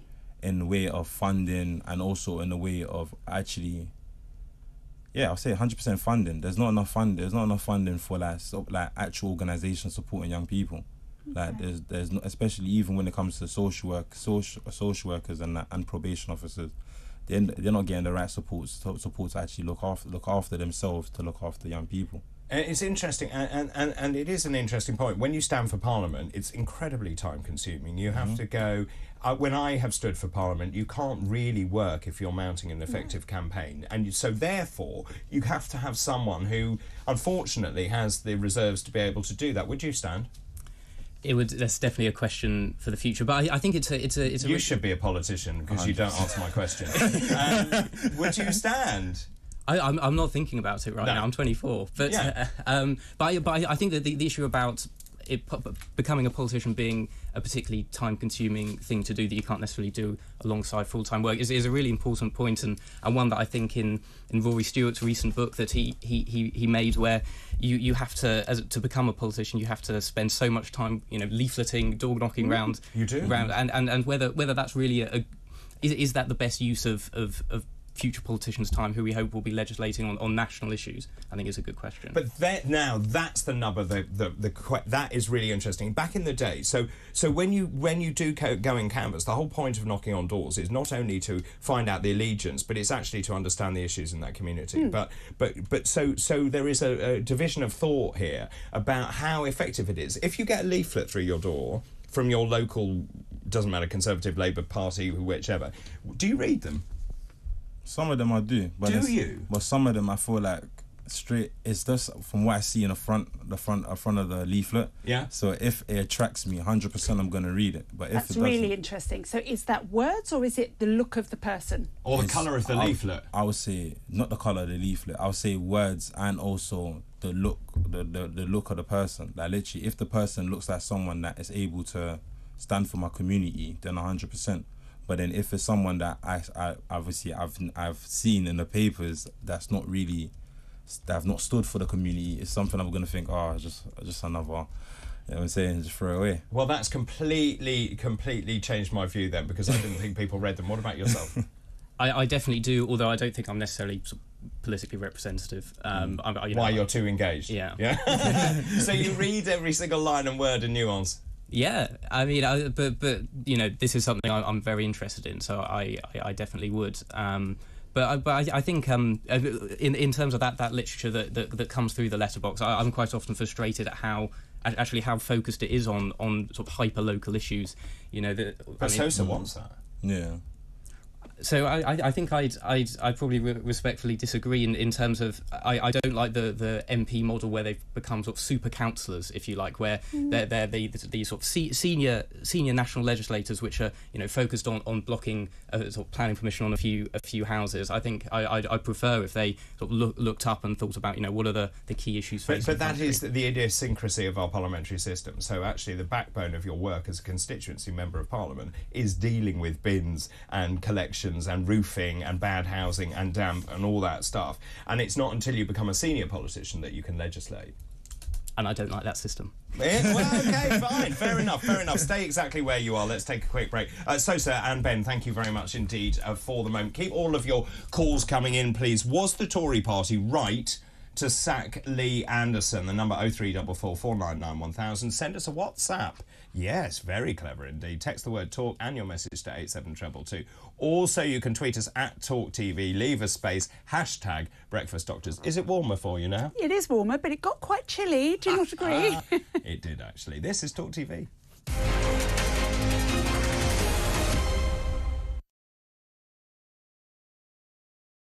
Hey, very good morning to you. Thanks for joining us. You're with talkTV, on TV, on radio, online. And we're on your smart speaker. Oh, bless him, he's soaking wet. The most likely situation is that statue is going to end up in M Shed, which is a museum just on the harbour. Nick, when we first went to you, I thought you dived into the harbour to get the thing out, for God's sake, man. Well done, good job. Islamism is sweeping our nation. This is not Islamophobia. This is real. Another terror attack, another killing of an MP. Oh, don't worry, let's light a candle, let's all sing Don't Look Back in Anger and sing Kumbaya. He had a politically minded project called WikiLeaks. It said nothing about what was going on in the Kremlin, nothing about what was going on in China. There was a clear political bias in what he was doing. This is the first time Millam has heard of asylum seekers coming to the town. If we are guinea pigs, then I think we should have been consulted. This concept that actually kids wouldn't carry knives if they could go and play tiddlywinks at the corner of a street or whatever. I think it's a nonsense. Well, it will be a problem if they start breaking into people's homes, because they can break into yours and decide that you're not doing enough. They can break into mine and decide I'm not doing enough. And I tell you what, if they break into my home, it will get violent. That's for sure. It's not like, you know, they live in an average semi and where's Harry going to sleep? You might have thought he's come all the way. Couldn't he at least have spent a couple of days with them at Sandringham, just, you know, to use the vernacular, chilling out a bit? What are you doing? I'm just about to do it. Ooh! It's carry on. What just happened? What? Listen. There was a suggestion by some that maybe it would be nice to put a statue of the Queen on the fourth plinth. Mr. Khan apparently wasn't too keen on that. I'm sorry. I know what's coming and I can't stop laughing. There are no banners calling for the And they will release of the not condemn- hostages. they will not there are no condemn banners, Hamas. Kevin. You can't say everyone on that march no, will no, condemn no, Hamas. no, Sorry, no, no, no. sorry, I've got you both. Yeah. You Well, that's can't. fine. Good. I'm sorry.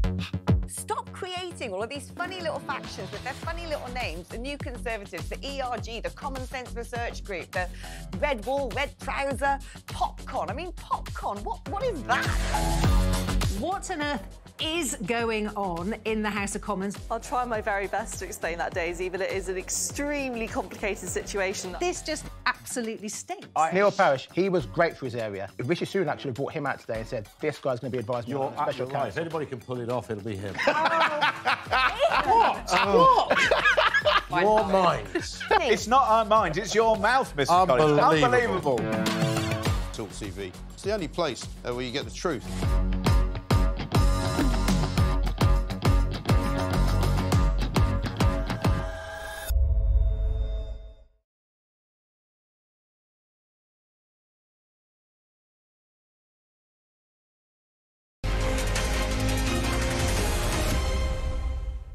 To talk today with me, David Bull, the wife's in, Dr. Rennie Hunderkamp. Good morning, David, and Renee, says Ian. Good morning, Good morning, Ian. What typical, hypocritical, contradictory, bleating, verbal diarrhea statements are coming out the mouths of lily-livered, pathetic politicians? That's you, by the way. No, it isn't there. If there is no risk or rise in Islamist extremism, re Anderson's truthful statement, why are they all now needing bodyguards and new laws to protect them from the rise in Islamist extremism?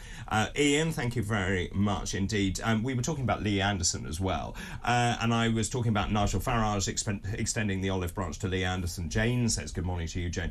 Nigel and Lee, what a wonderful combination they would be. They are exactly what we need in this country. Many more coming in. Lee Anderson should not be sacked. He spoke for the majority of people in this country. Wonderful, outstanding show, Doctor, says Jason in Birmingham. You'll like this. The brilliant Lee Anderson should be put on the spare plinth in Trafalgar Square. He is a national hero and he speaks for most of the nation. So I've just got one I'm going to read, which is Michael Turner, who says, these two young men, I thought I'd read this for you, don't deserve to live in a democracy with freedom of speech at its heart if they think that they can police people's thoughts and only allow people to say what's acceptable. Really? Response? Freedom from speech doesn't mean freedom from consequences. I do agree with that. What does that mean? I agree with that still. So no one's saying that Lee Anderson should go to prison for what he said. It's that he holds a political office, and the Conservatives are right to remove, affiliation if they don't. Okay, so that's and you agree with that? I agree with that. At the end of the day, 100%. If you're allowed to speak, but that does not mean that there's no consequences with everything you say. 100%. How long before Lee Anderson gets the whip back? I think it would be a mistake if they gave it back. But they will, won't they? Why? Well, it's a good question, unless he leaves, of course. I honestly think it's a knee-jerk reaction. I think they caved into pressure from various MPs, different political sides. I don't think there is any clear direction coming out from the Conservative Party, and I would add other parties to that.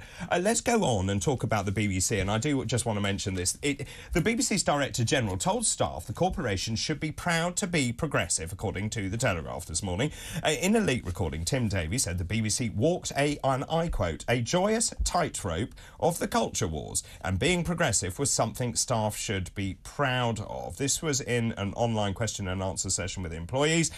Many people are saying, however, this is the BBC adopting a political position. He said we do a reasonably good job of walking along the joyous tightrope of culture wars, where being progressive, diverse, doing the things that we should be proud of is not woke. But meanwhile, we've got to make sure that we are clearly representing views from across the board. Let me ask you, as a young person, they are desperate to reach out to people like you. This was the BBC's big problem. Now, as you know, I think you mentioned BBC Three earlier. BBC Three was launched as a youth service on television. Then they ran out of cash. They put it online, realised that was a terrible mistake, went back to a linear channel, put it back on a channel.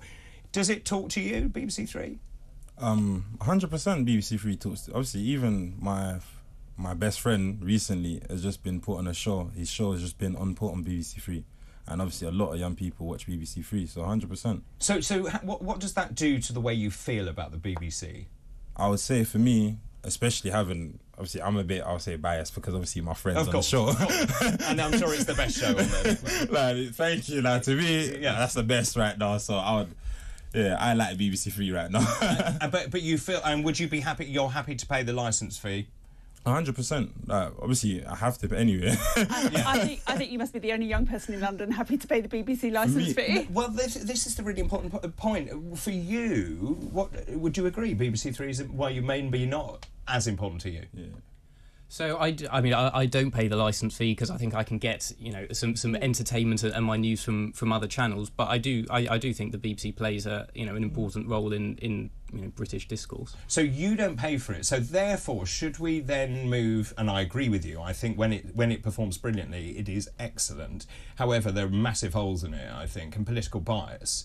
I don't like their stance on Gaza, for example, but that is their editorial independence. In terms of the funding mechanism going forward, should it remain a licence fee or should it be subscription only? I think it should move towards a subscription model. I think when there's an increasing options of different ways that people can get their news and entertainment, it seems odd that there's sort of a monopoly to access Freeview that you have to go through the BBC now. It seems quite antiquated. And what about you, Sosa? Pay for a licence fee like Netflix, like any of those other ones. I would say they should at least try that. They should definitely at least try that because obviously for me, if I had the choice of subscribing rather than paying, then I would subscribe. But paying for me is that obviously I felt like is the right thing to do because at the end of the day, obviously you always get the letters of, you need to pay for your TV license. You need to pay for your TV license. It's a criminal offence not to pay for your TV license. Just scared. So for me, really and truly, at the end of the day, I pay TV license because I feel like it's part of the household bill. But if I had a choice of subscribing, I'm subscribing. Oh, yeah, so that's interesting. You don't have a television. I don't. No, so but I do watch, obviously, on computer, you know that. So I buy a licence because... But not live. Oh, you do buy a licence? I have to, because you cannot watch watch any live TV, and I watch talkTV, obviously. Obviously, there are other ways to do that as well. And let me just ask you about this, as young people... Not live, if you don't want to pay the TV licence. Indeed. I have to... Because, I won't go into that, but because of my bizarre setup, I have to have 2 TV licences. I'll leave that there. This is a great story, and I wondered if either of you got into this mess.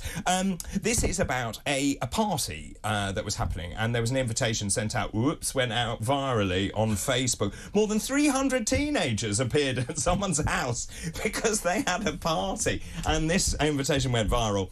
In West Sussex. The house party took place in Worthing in West Sussex. Unfortunately, got slightly out of control. 300 kids arrived, tried to attend the party, couldn't get in the house. They were on the roads. They were in neighbouring lawns. The police were called. Amazingly, dozens of police cars and officers arrived on the scene. They issued a dispersal order. How can't they do that for certain marches, like on Tower Bridge, but they can do it in a party in West Sussex? Anyway, it took several hours. I'd love to see the parents' face. Have you ever been in a position like that where a party's got out of control? Yeah, growing up, 100%. 100%. Come on then, dish. And for me... for me, at the end of the day, in that situation, you do expect police to be called, and if you expect some police to be called, you expect to act in a certain type of manner. And obviously, having people's cars being kicked and all these type of things, at the end of the day, it's not fair. No, it's not. It's not fair at all. Would you ever put a party invitation on social media? Oh no, that's a big risk. That's a big no, isn't it? And what about you, Ben? Have you had an out of control party? There's nothing like that, and I think best keep invitations off social media if you want to keep any kind of control. I think that's brilliant. Thank you very much to both of you, to Sosa Hencoma and Ben Cope, and that was today's Future Politics panel. The Future Politics panel. Time for some quick calls. Terry's in Sheffield. Good morning to you. Good morning, David. Morning. What's on your mind? Well, you asked the question, were the Tories right to remove Willie Anderson? From their perspective, they may well have been right, but I agree with the view that you've expressed that The view Lee Anderson expressed probably reflects a large part of the country, myself included, a Labour voter for 40 years. I'll be voting Reform at the next election. Really interesting that. But also, what does it do you think, in terms of the polling for the Conservative Party? Well, I'm not sure the polls will always be right. No. It'll be close at the election, but I think the Tories are just hold below the waterline. They're sinking quicker and quicker, and they've just run out of ideas.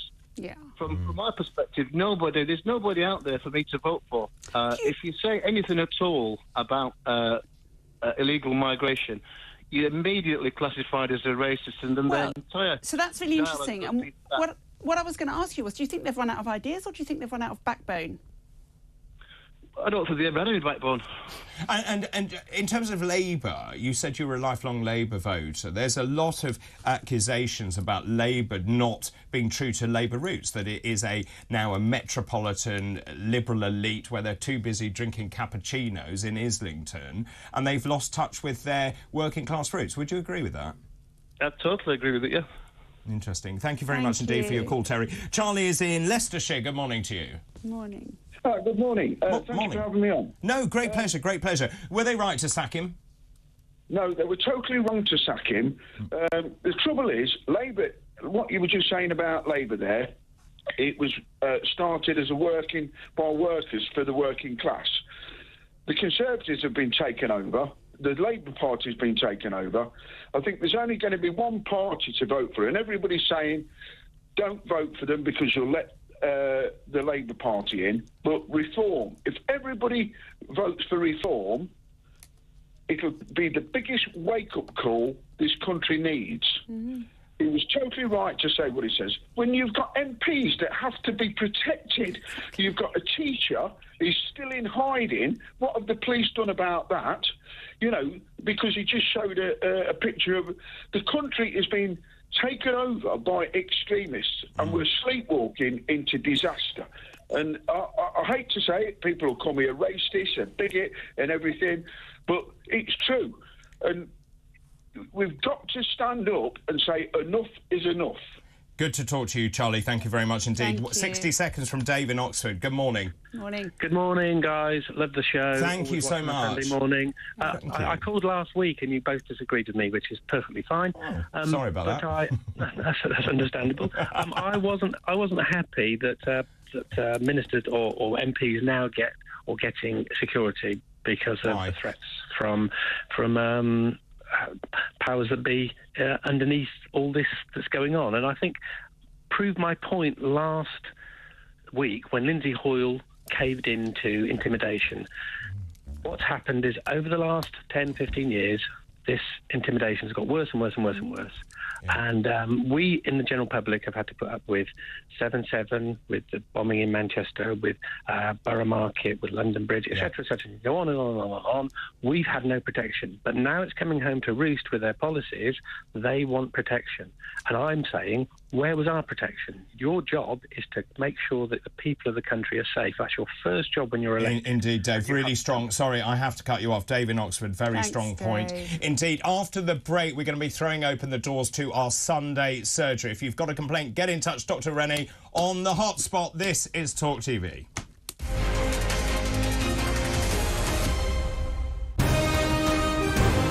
This is talkTV. 3, 2, 1, go ground. This, my friends, is Talk Today with me, Jeremy Kyle. And me, Nicola Thorpe.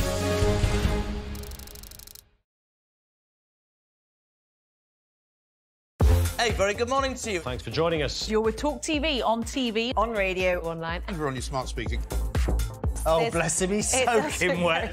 The most likely situation is that statue is going to end up in M Shed, which is a museum just on the harbour. Nick, when we first went to you, I thought you dived into the harbour to get the thing out, for God's sake, man. Well done, good job. Islamism is sweeping our nation. This is not Islamophobia. This is real. Another terror attack, another killing of an MP. Oh, don't worry, let's light a candle, let's all sing Don't Look Back in Anger and sing Kumbaya. He had a politically minded project called WikiLeaks. It said nothing about what was going on in the Kremlin, nothing about what was going on in China. There was a clear political bias in what he was doing. This is the first time Milam has heard of asylum seekers coming to the town. If we are guinea pigs, then I think we should have been consulted. This concept that actually kids wouldn't carry knives if they could go and play tiddlywinks at the corner of a street or whatever. I think it's a nonsense. Well, it will be a problem if they start breaking into people's homes, because they can break into yours and decide that you're not doing enough. They can break into mine and decide I'm not doing enough. And I'll tell you what, if they break into my home, it will get violent, that's for sure. It's not like, they live in an average semi and where's Harry going to sleep? You might have thought he's come all the way. Couldn't he at least have spent a couple of days with them at Sandringham, just, to use the vernacular, chilling out a bit? What are you doing? I was just about to do it. Ooh! It's Carry On. What just happened? Whoa, listen. There was a suggestion by some that maybe it would be nice to put a statue of the Queen on the fourth plinth. Mr. Khan apparently wasn't too keen on that. I'm sorry. I know it's coming and I can't stop laughing. There are no banners calling for the release of the hostages. They will not there are no Hamas. banners, Kevin. You can't say everyone on that march no, when we condemn Hamas. Sorry, no, sorry, I've got you both. Yeah. Well, you can't. Good. I'm sorry. Stop creating all of these funny little factions with their funny little names. The New Conservatives, the ERG, the Common Sense Research Group, the Red Wall, Red Trouser, Popcorn. I mean, Popcorn, what is that? What on earth is going on in the House of Commons? I'll try my very best to explain that, Daisy, but it is an extremely complicated situation. This just absolutely stinks. Neil Parish, he was great for his area. If Rishi Sunak should have brought him out today and said, this guy's going to be advised by a special counsel. If anybody can pull it off, it'll be him. What? Your minds. It's not our minds, it's your mouth, Mr. Collins. Unbelievable. talkTV. It's the only place where you get the truth.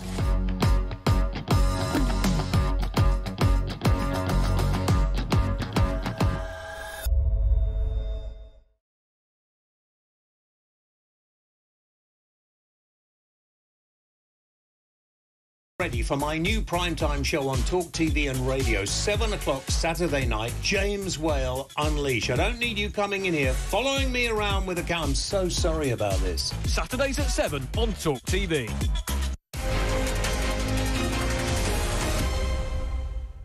Hello, very good morning to you. It's just after 9 o'clock now on Sunday, February the 25th. Thank you very much indeed for your company. Great news this morning because it is the Spitfire Challenge charity run. Wow. In Sunbury-upon-Thames.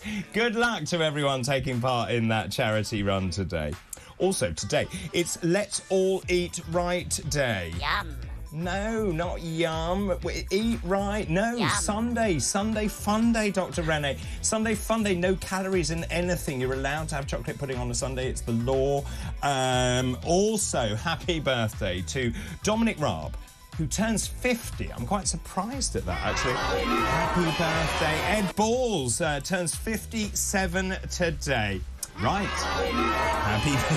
Happy birthday. Right, it's test time. Today's fascinating facts.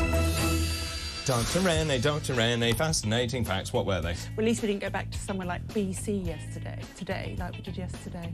Nearly. Always whinging, Yeah, always I know. complaining. So, 1723, Christopher Wren. Yeah. Was born. Died. Similar, slightly different. Yeah. And he designed, obviously, St Paul's Cathedral, Yes. Greenwich. Yeah, the Royal Naval Naval College. which is a stunning building, actually. So many. He obviously liked domes. Just saying. He obviously did them well. He did. And it's did do them tricky. well. Architecturally, that's Do you know quite the tricky. painted hall in Greenwich is absolutely beautiful. It's stunning. Anyway, carry on. 1955. Yeah. The Ark Royal. Yes. Was commissioned. It was completed, yes. The amazing thing, and it depends which source you read, but it carried the name. It was either the 4th or the 5th ship to carry that name. The original one was when? No idea. in the Spanish Armada in 1587. Let's hear that again. In 1587, yeah, that again. They defeated the Spanish Armada in 1588. The last one. 1972. The miners had a 7-week strike and they settled on this day then. And up to then we were looking at blackouts and all sorts. Yes, very good. Well done, Dr. Rennie. Those were today's fascinating facts. So this morning, once again, we're going to do things slightly differently. If you've got a medical problem that you want to discuss with us this morning, do get in touch, please. You can do it in all the usual ways. Call the number. You can also text us. You can also WhatsApp us now as well. So get in touch with all of that. As you can see, the phone number 0344 499 1000. Text the word talk and your message to 87222. You can also tweet us at talkTV, leave a space, then hashtag Breakfast Doctors. Whilst you do that, let's move on and talk about a number of stories that have been in the paper, and I've been keeping them actually just to have a quick chat with you. This is quite interesting, but I don't know if you saw this and whether I sent it to you. There's a health warning over what they're adding to breakfast cereals. And I think this is quite interesting. A vitamin added to cereals, bread and pasta might be linked to heart disease, according to a study. When you look at breakfast cereals, they all contain niacin, which has been They also added. all contain sugar. And a lot of sugar, yes, but leaving that aside for the moment. There's a chemical in there called 4-PY, which is created when the body breaks down the excess niacin, and I stress that word excess, and that chemical seems to be associated with heart attacks, strokes and cardiac conditions. What is interesting about this is we have an RDA, a recommended daily amount that we should be taking. For men, it's 16.5 milligrams. For women, it's 13.2. But in this, there is absolutely buckets of it.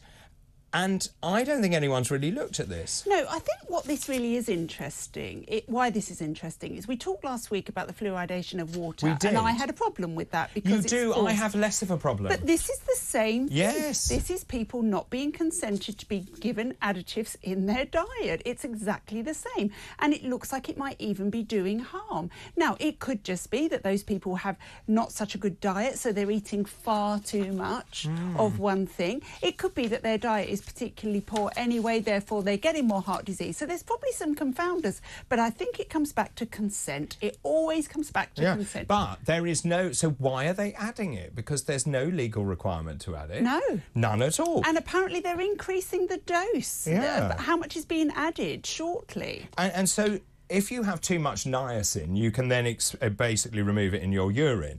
But they don't know what the safe level of niacin is. No. There is no data. And they don't know which human being can do that more efficiently to another human being, and they are not consenting people to do this. I have a major problem with these additives. I do too. Here's a story about... I should have asked these two, the Gen Zs. Apparently... And I know this from my own life. Whole milk had been really easy to buy until recently because no one bought whole milk. Because do you remember there was that huge campaign saying don't drink whole milk and we need semi-skimmed and skimmed? And so I changed my... I mean, I'm slightly different because I have lactose-free milk. But certainly when I was growing up, we had Gold Top, which was like fat. Which I still have. Yes, you do. And my grandparents were great believers, and we would have the cereal and pour on the milk and there'd be Gold Top, which is cream. Yummy. And yes, and yummy and yummy and yummy. Now, apparently... sales of whole milk are back. Good. Up 2%. And this is because of the Gen Z are going with food provenance. So they are looking, and this is TikTok. I have to give credit to TikTok. They're saying milk from grass-fed cows, rich in omega-3 acids, fatty acids and so on. So it seems the young people are turning away from semi-skimmed and skim version. I mean, skim milk is like skimmed water. is nothing, it's like water. I mean, look, what we also need to know in all of this is that, firstly, it's good for you. Milk is good for you, especially as a child growing up. Milk it's good is for really bones. good for you. It takes 45 litres of water to produce 1 litre of a milk alternative like oat milk. Water around the world is as precious as oil. You know, we have to think about what we're doing to the world, not just, oh, I want to be trendy, not drink milk, I'm a bit lactose, whatever it is. I'm sorry, but, you know, we have lots of people. So, Hang for on a example, minute, what did you just say? Yeah, you know what I said. I did, yes. Yeah. So, you know, we have lots of people, for example, who say that they have glucose intolerance. You know, 11% of the country say they have glucose intolerance. In actuality, when tested, it's 1 to 2%. Yeah. You know, so there's lots of trending going on here There is. at the expense of other people in poorer parts of the world. Just very quickly, if I can, eating bananas is more effective at reducing blood pressure than cutting down salt. This is according to this study, apparently eating an extra gram of potassium, which is the equivalent of 2 medium-sized bananas, a cup of spinach or a large sweet potato per day, could be a simple way for someone to tackle high blood pressure. How about this? Cut down on salt and have 2 bananas. No, don't cut down on salt. Salt has been demonised. I agree with that. There's plenty of evidence to show now that this whole demonisation of salt and blood pressure has been yet another big ag thing. So again, we've had these health fads, haven't we? Pushed down our throat, like go to semi-skim milk or skim milk, or don't have salt on. And salt really took the rap, didn't it? Really took the rap. And if you actually go to the studies and look at them, most of them have massive conflicts of interest. Where the funding's coming from, where the researchers are getting their funding from. Yeah. And that's a brilliant point, which is that actually a lot of these studies are underwritten and there is money from various vested interests. Yeah. I've got a really good story for you. Oh. One you'll really like. Will I? Yeah. Scientists are very clever, right, aren't they? Should be. Yeah, they're very clever. Although in COVID I started to doubt well, that's that. also true. Scientists have grown the world's first artificial testicles. Scientists have announced they've grown artificial testicles in a dish. That's nice. What for? Well, I'll get there. They are not yet functioning, but they are sperm-producing organs. They do share many of the same structures and genetic characteristics as naturally occurring ones. Now, apparently, she believes these artificial testicles could be used to study the effects of different toxins on testicular function. This is important because we are seeing that actually sperm counts are reducing in men. Lots of people think that's to do with the estrogenisation of water, for example. Possibly. And I think that may well be true. It's just the idea, you know, when you go home and say, what do you do at work? I grow testicles. In a test tube. In a test tube, yeah. So they put them in a lab. Actually, it's in a lab dish for 14 days. But there is a serious side to this because they think these artificial testicles could help survivors of childhood cancers. So, for example, if you've had chemotherapy, whether this could be useful. But it's interesting, isn't it? What, you mean to transplant them eventually? Yeah, exactly. Yeah, I think that's really interesting. I mean, we do have other solutions that work really well. Sperm freezes very well. We always offer that to people that are going to undergo chemotherapy. You know, do we need to go down this black hole of artificial testicles? And it will be uteruses next. You know, where men won't be needed anymore, women won't be needed anymore. You know, it's a slippery slope. Well, also they say we cannot say for sure if our organoids, and that's a great word, allow full sperm production in the dish. We saw signs the germ cells in the organoids that we have generated are entering meiosis. Now that's the process by which sperm halve their DNA in preparation for fertilising an egg. I just like the idea at a dinner party. People say, what do you do? I grow sperm in a dish. Testicles Here's in a one dish. I grew earlier. Yeah, well, quite. Now, if you need some help, some medical help, please get in touch. Dr. Rennie in the hot seat today. We dealt with some really important conditions last week, didn't we? And so there's nothing that we haven't heard before. Please do get in touch with any of your problems. Meanwhile, let's talk to David in Cumbria. Good morning to you. Hello there. Hi. Nice to speak to you, and roll on, Reform UK. Anyway. I can't comment because we're in Perna. No, but... I know. Right, I've got slightly high blood pressure. I've been on tablets for a long time. Yep. I'm on Ramipril. Yep. Clopidogrel. Clopidogrel. Yeah. I quite like Clopidogrel. and amlodipine. Yeah. Right. Will it be all right for me to drink beetroot juice? Yes. So the answer is yes. So there is good evidence that shows that men, if they drink 100 millilitres of beetroot juice a day, can reduce their blood pressure naturally. So what you need to do is just keep an eye on your blood pressure, because if it really works, you'll be looking to actually take one of those blood pressure medications off. The clopidogrel is actually a blood thinner. The other two that you mentioned are your blood pressure tablets. So if you do manage to get it down naturally with beetroot juice, you might want to speak to your doctor about taking one of those tablets off, which is always a good thing. Yeah, well, I'm back for another blood pressure test in 5 weeks. So I'm gonna start on the beetroot juice now. Don't forget. Hopefully, don't forget the beetroot juice can actually turn both your poo and your wee red. So don't panic. That's a great point, actually. I remember I think it was my brother ate so many beetroot that he was weeing red, and my mother thought that there was something terribly wrong. So, that's a really good point. Also, what else are you doing to reduce your blood pressure? What about lifestyle changes? Well, I ate a good veggie diet with an odd bit of chicken, banana and orange every day. How's your weight doing? Yes. Well, I'm slightly over about 14 stone, 5'11". And walking, physical exercise, that kind of thing? Yeah, well, I've got an exercise bike. I do 6 kilometres in the morning and 6 in the afternoon. What, every day? Yeah. Good for you. That's really impressive. So hang on a minute. What, are you snacking as well? No, definitely not. Very good. Are you seeing a reduction in your weight then? Well, I've only started this after Christmas, the push bike thing, because last time I was there, I didn't want to say this on TV, but I'm a triple A patient. Yes. Right. Well, I guess that something was going on because of the clopidogrel. Yeah. Well, that's what it's for, and so I'm just hoping that taking a bit of weight off might help. Yes, definitely. 100%. And all the exercise and I don't eat any fried stuff. Good. Yeah, well done. Sounds like you're doing all of the right things, and the fact that you're actually thinking about it means that you're on the right track. You're the one who can most look after your health, and it sounds like you're trying to do that. Yeah, well done. Yeah, well, doctor said try and get a bit of weight off and eat a proper diet. So I am trying. Well, you're doing a great job. That is one heck of a challenge. 6 kilometres, I think, twice a day. Twice a day. Well done you, David. Well done you. Sorry, bye. Caroline is in Buckinghamshire. Good morning. Good morning, David and Renee. Good morning. How can we help? I'm just calling. I don't know where else to go to. I've had a series of ear infections, and the last one was finally, it was diagnosed in a hospital. I can't get to see my doctor, and for the last 2.5 weeks I've got ringing in my ears, and I'm absolutely terrified that it's going to stay.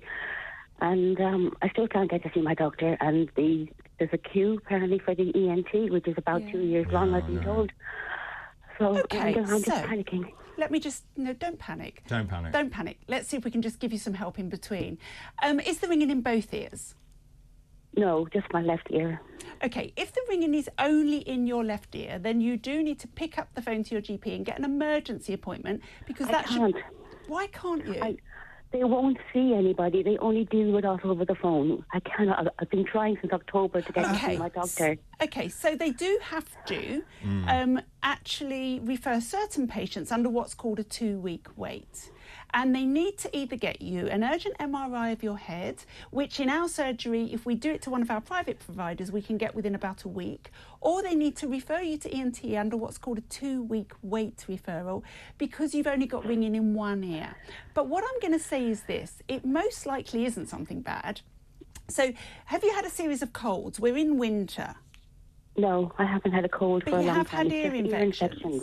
Yeah. Right, but an ear infection is a cold because it's an upper respiratory tract infection.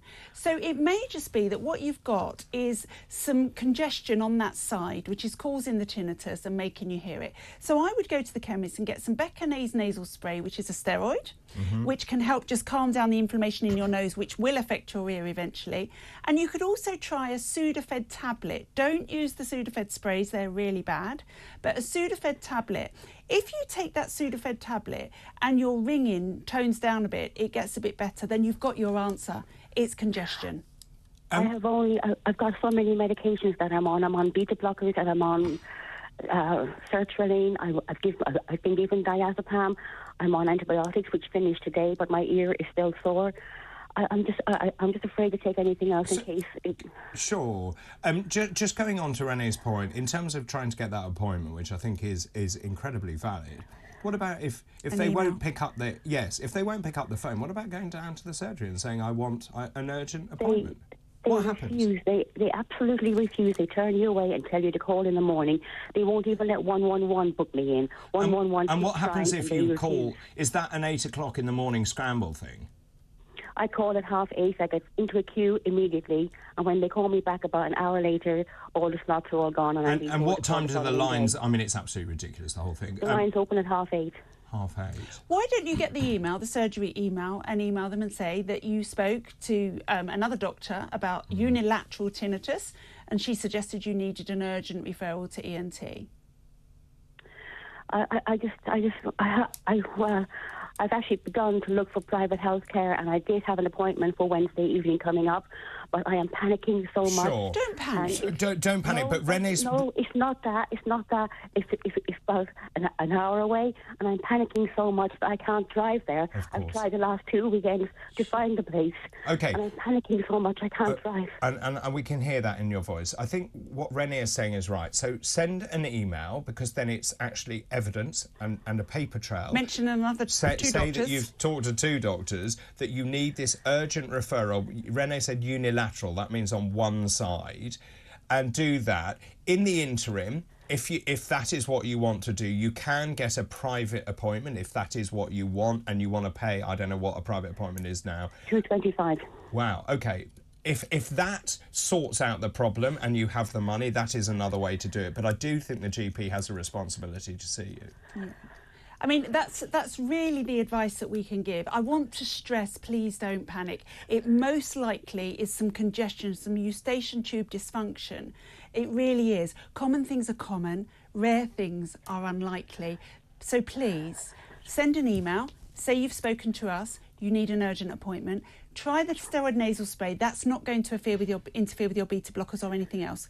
Don't do the Sudafed right now because of the interactions, but do the steroid nasal spray and see how you get on. And also, just remember, when you do get that appointment, just get someone to take you. Don't drive. What does it mean when it moves over to the other ear sometimes? Because sometimes it's in the middle of my head. Well, that's good. It's mostly, it's good. Mostly in my left ear, but sometimes it can be in the middle of my head. What does that mean? That just means that you've got lots of congestion, both sides, but one more than another. And so that's pointing back to the infection It is, side. and it's actually good. It's better. Okay. So I would say probably you're going to need some of those conservative treatments, the one you can get over the counter if your GP won't give them. I really wouldn't panic. It sounds like something we see all of the time in the winter, but obviously we can't be sure because we're sitting here and you're not in front of us. So I would send that email to your GP. Has that helped? I did go to the pharmacist, and they gave me Otomized, but that only cleared away the infections, but it didn't actually stop the ringing. Yeah, and the other thing is if you're getting Otomized treats otitis externa, which is an infection of your outer ear canal, and it can be terrible. I always say to people that if they're prone to this and they're getting it repeatedly, a tiny bit of steroid cream in the drawer, so that when you feel that first itch or pain, whatever it is, you put that in to calm it down and stop it developing. Okay. Okay, and really important, don't panic. And as Renee said, and it's a really good maxim, common things occur commonly. Thank you for your call. Keep all of those coming in. I've got so many. Just very quickly on this, Chris in Newbury, or Chris, good morning, says, interesting, my wife woke up with ringing and deafness in one ear. Since it happened, she knows of 4 other people who've had the same thing. It seems to be around. The ENT consultant said this could be COVID. Be any infection. Well, and we don't know, because it could be any infection, and COVID is also changing and manifesting, and different symptoms appear from this newer strains of COVID. Look, but the point is, it's any infection, isn't it? And as you say, moving from one side to the other actually makes it sound less serious than just being on one side. Keep all of those coming in, please. You should see how many have come in already, but keep all of those coming in. After the break, we're going to be opening our Sunday surgery doors. We're going to be talking about fasting. Now, fasting has been talked about for a long time, various health benefits for that. The Prime Minister believes in fasting. What is the truth about fasting? Is it actually good for us? This is talkTV.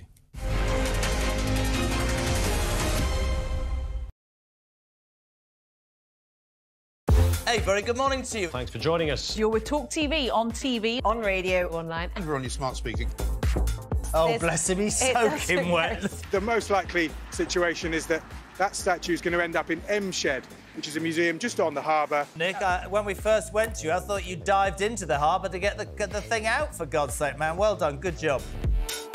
Islamism is sweeping our nation. This is not Islamophobia. This is real. Another terror attack, another killing of an MP. Oh, don't worry, let's light a candle, let's all sing Don't Look Back in Anger and sing Kumbaya. He had a politically minded project called WikiLeaks. It said nothing about what was going on in the Kremlin, nothing about what was going on in China. There was a clear political bias in what he was doing. This is the first time Milam has heard of asylum seekers coming to the town. If we are guinea pigs, then I think we should have been consulted. This concept that actually kids wouldn't carry knives if they could go and play tiddlywinks at the corner of a street or whatever. I think it's a nonsense.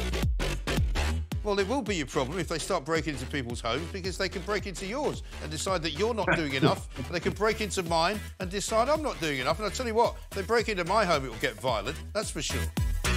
It's not like, they live in an average semi and where's Harry going to sleep? You might have thought he's come all the way.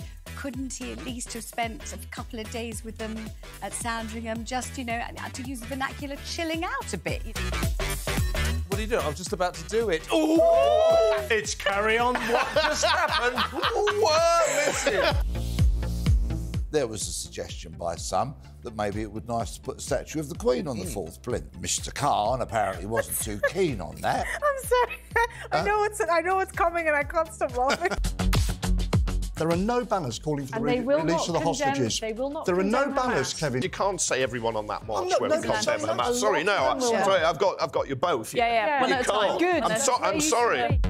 Stop creating all of these funny little factions with their funny little names. The New Conservatives, the ERG, the Common Sense Research Group, the Red Wall, Red Trouser, Popcorn. I mean, popcorn, what is that? What on earth is going on in the House of Commons? I'll try my very best to explain that, Daisy, but it is an extremely complicated situation. This just absolutely stinks. Neil Parish, he was great for his area. Rishi Sunak should have brought him out today and said, this guy's going to be advised by a special counsel. If anybody can pull it off, it'll be him. What? What? Your minds. It's not our minds, it's your mouth, Mr. Collins. Unbelievable. talkTV. It's the only place where you get the truth.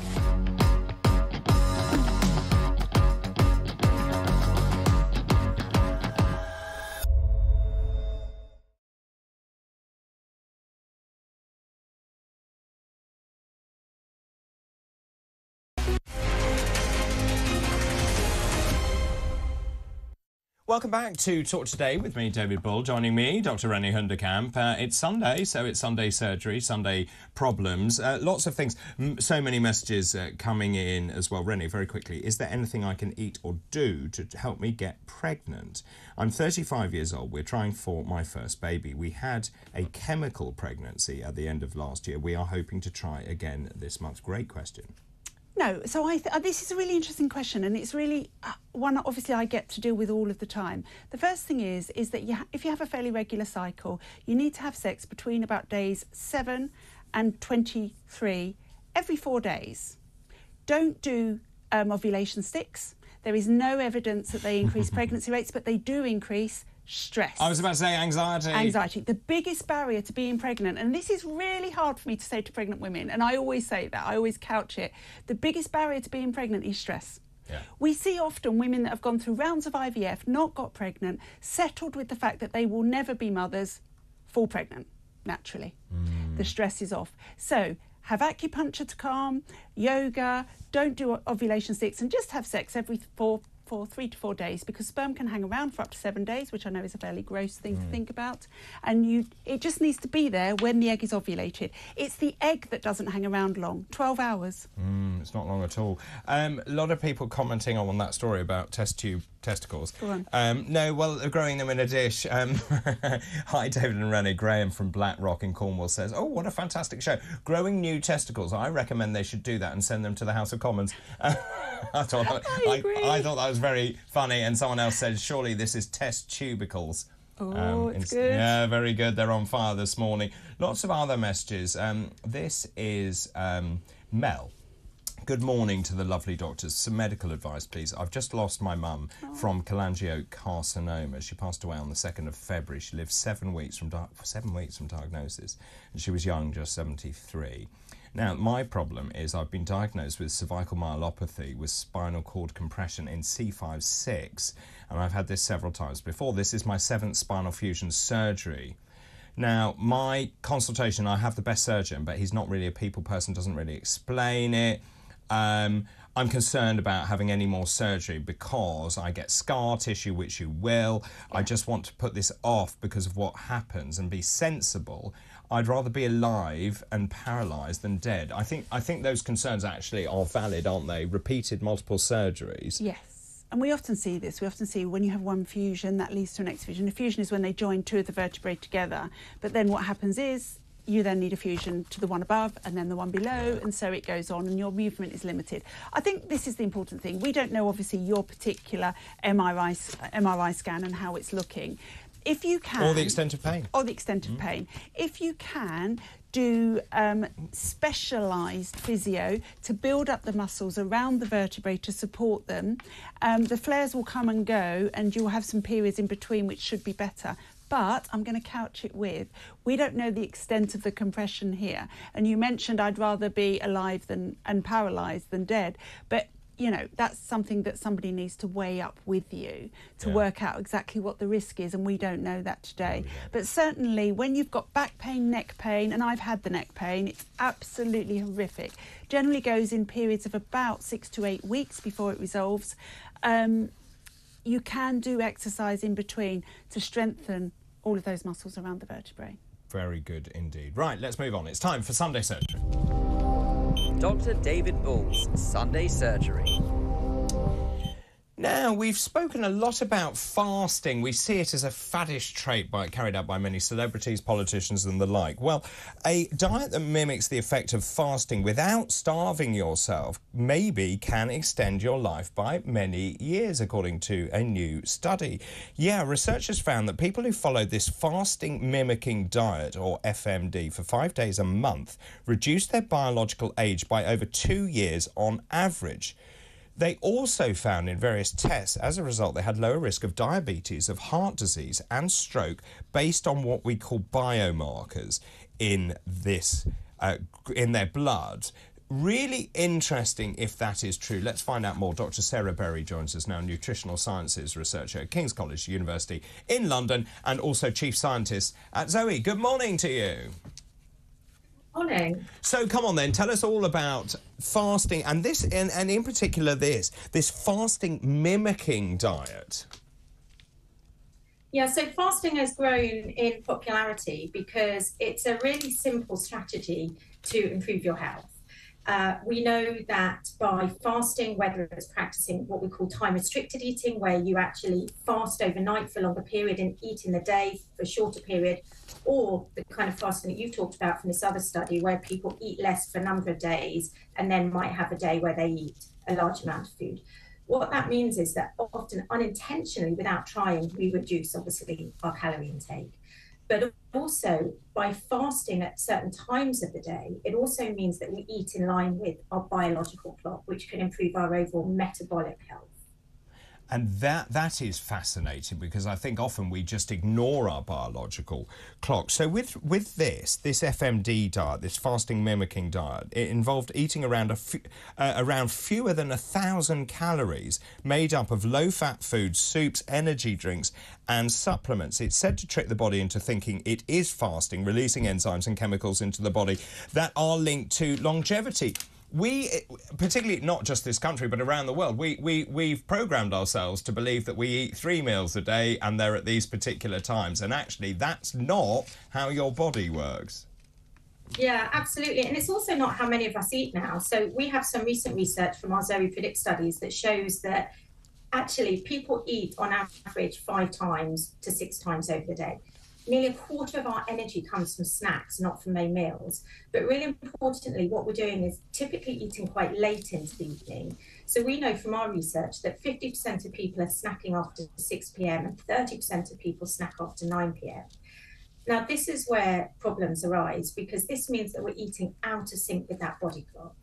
And this is where fasting can be beneficial. So rather than doing extreme fasting or having, particular days where you're really reducing your energy intake, a really effective way that you could potentially improve your health is by doing a kind of fasting called time-restricted eating. And this is the kind of fasting we've been looking at. And with time-restricted eating, all this means is that you actually eat all of your food within a slightly smaller window. So you eat all of your food typically within maybe a 10-hour window. So if you have your breakfast at 8, you have your last meal at 6 o'clock. And what this means is you're having enough period overnight where you're fasting and your various cells are having a bit of a rest that are normally busily metabolizing all of your food. But what it also means is by stopping eating by 6 or even 8 o'clock in the evening, you're eating in tune with your body clock. And that's what's really important, is trying not to be eating late into the night. And that's where fasting, we think, becomes really beneficial, as well as reducing your energy intake, actually by eating in tune with your body clock and not eating after 8 o'clock in the evening. We see additional benefits regardless of your energy intake.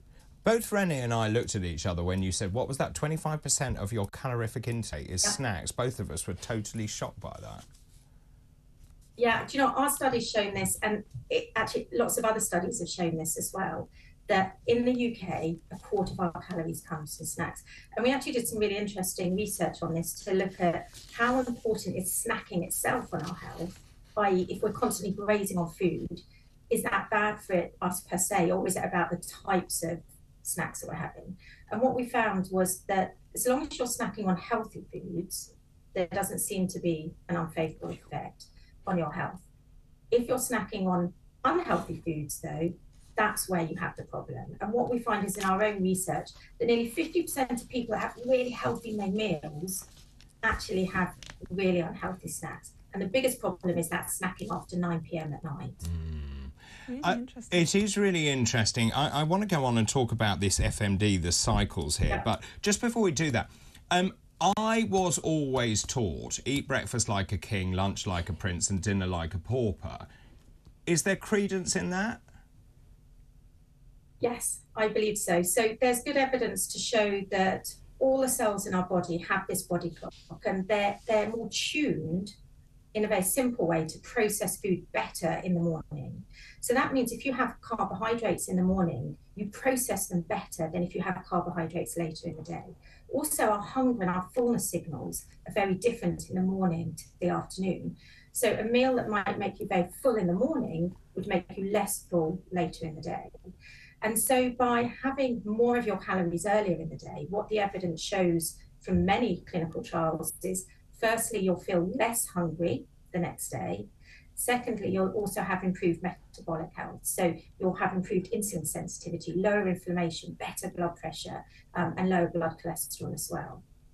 So interesting. So I changed my diet and I now have porridge every morning and a banana and a little bit of honey and some fruit and stuff like that. And I do exactly that. I'm then not hungry at all. And obviously my life is a bit ridiculous having breakfast at 2 o'clock or 3 o'clock in the morning. Dr. Renee, you were surprised by some of that, I wasn't surprised, but just for me that doesn't work. If I have breakfast... Why doesn't it work? Right, so I don't have breakfast. Why? I don't breakfast eat, like a king. I don't eat until about 1 o'clock every day, and if I have breakfast, I'm starving, whereas the way I eat, I'm never hungry. You know this. I say to you, I'm never hungry. Sarah, is Renee an alien? No, we are all so different, and this is an area that we've been doing a lot of research at Zoe, that we find that there's a 20-fold difference in how everyone responds to different foods. And so we are unique. And we have what's called the chronotype. Some of us are morning chronotypes, and some of us are afternoon or evening chronotypes. Morning chronotypes tend to be those typical people that will process their food better in the morning. So Renee is someone that's probably maybe an afternoon or evening chronotype, and you should eat in tune with what your body's telling you. Our bodies are really clever at telling us when they're hungry, when they're full. And so whilst in general I do believe in breakfast like a king, etc., I do think listen to your body. If you're not hungry in the morning, don't make yourself eat that breakfast. What's really interesting, Sarah, is what I also do is I'm actually not a meal person. I graze. So from 1 o'clock, I graze. I graze on nuts, on sardines, on, you know, raw food, Sounds tomatoes. dreadful. But what worries me about that is that am I just constantly getting my body to spill out insulin because I'm constantly grazing on that food, or is it okay? Yeah, so there has been research to look at that, to look at people who are grazers like you, so having constant small increments in insulin. So insulin increases after you eat food in order to allow you to process and remove the glucose, the blood sugar that circulates after eating that food. And there's research that's looked at, okay, is it better to have these big spikes after having a big meal, or is it better to have these gradual increases? There's no clear answer on that, but what we do know from our own research is that as long as you're eating healthy snacks, even if they're inducing continuous small increases in insulin, there doesn't seem to be any unfavourable impact. So there was also in this study, they looked at your immune system. They looked at something called the lymphoid to myeloid ratio, looking at the youthful immune system. It seems that there are benefits to fasting for our immune systems as well. Yeah, so this is a really exciting area of emerging evidence, and there's lots of work looking at this in relation, for example, to cancer and to the how well chemotherapy drugs work. It's very much a kind of watch this space. So the kind of results like this coming out about the immune system, I think we need to see how they play out in real life. But there is some evidence emerging now that combining fasting, but not extreme fasting, time-restricted eating fasting that we've talked about, alongside chemotherapy, may, for some people, and I do caution it with may, because I think we need to see really clear evidence for this, may improve how effective the chemotherapy, and more so the tolerance, because of the effect having that fast period has on all of these different cells that are involved in our immune response and in inflammation and in oxidative stress. And all those cells that go around clearing up bad cells, all the ones that we don't want. So, I mean, it's fascinating. Very quickly, and I will wrap now. I like David bringing it back to reality here. Hi, Doctors, great show. Can I drink anything after 6 o'clock? So there's something called the clean fast or the dirty fast. The dirty fast is the one where you can have, you know, like herbal teas, black tea, black coffee, but it mustn't have any kind of nutrients in it that bring us energy. So we wouldn't be able to have milk, etc. You certainly wouldn't be allowed to drink alcohol at all. So the clean fast is where you literally just have water. You have nothing else other than water. The dirty fast is where you allow yourself maybe a black tea, a herbal tea, or a black coffee. Ooh. Really interesting, though. Thank you so much for joining us this morning. That Dr. Sarah Berry, there, nutritional sciences researcher at King's College, University in London, and chief scientist at Zoe. I'm off to have some black tea. You want dirty, dirty. I want dirty, dirty, including the dirty martini. Right, that was today's Sunday Surgery. Dr. David Bull's Sunday Surgery. I'm punch drunk. I'm almost on holiday. Time 9:43. After the break, more of your medical ailments. If you have something you want to talk about, do get in touch, please. You know how to do that. This is talkTV.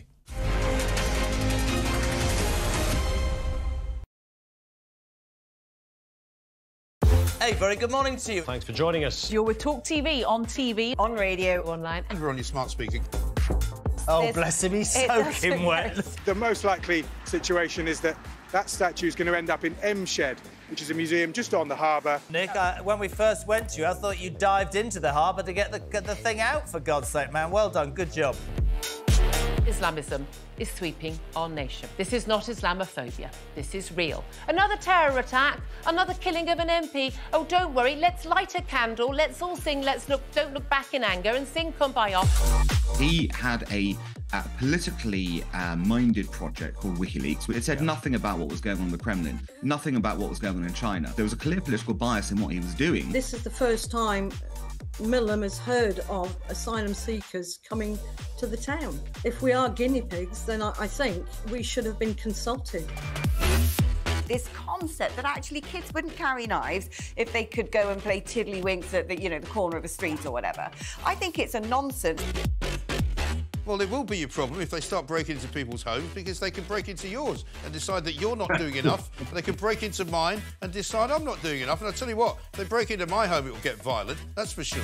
It's not like, you know, they live in an average semi and where's Harry going to sleep? You might have thought he's come all the way. Couldn't he at least have spent a couple of days with them at Sandringham, just, you know, to use the vernacular, chilling out a bit? What are you doing? I'm just about to do it. Ooh! It's Carry On. What just happened? Whoa, listen. There was a suggestion by some that maybe it would be nice to put a statue of the Queen on the fourth plinth. Mr. Khan apparently wasn't too keen on that. I'm sorry. I know it's coming and I can't stop laughing. There are no banners calling for the release of the hostages. They will not. There are no banners, Kevin. You can't say everyone on that march not- will no, condemn no, Hamas. Sorry, no, sorry, I've got you both. Yeah. You can't. Good. I'm sorry. Stop creating all of these funny little factions with their funny little names. The New Conservatives, the ERG, the Common Sense Research Group, the Red Wall, Red Trouser, Popcorn. I mean, popcorn, what is that?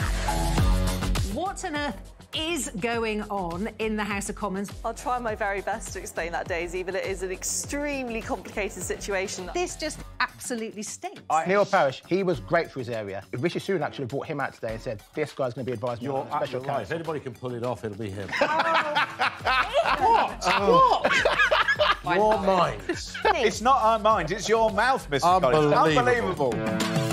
talkTV. It's the only place where you get the truth.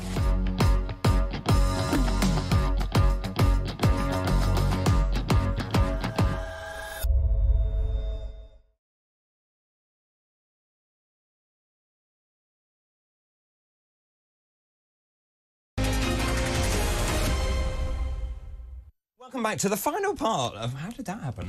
Final part of Talk Today here on talkTV. Time 9:46 now, Sunday, February the 25th. Fasting. I knew this would excite everyone. Karen says, good morning to you. I've been fasting for over 35 years. I'm never ill. The last time I had a cold was 40 years ago. Oh, I want your immune system. Do you want to borrow my 5-year-old? Yes, or possibly don't go on the tube or live in London.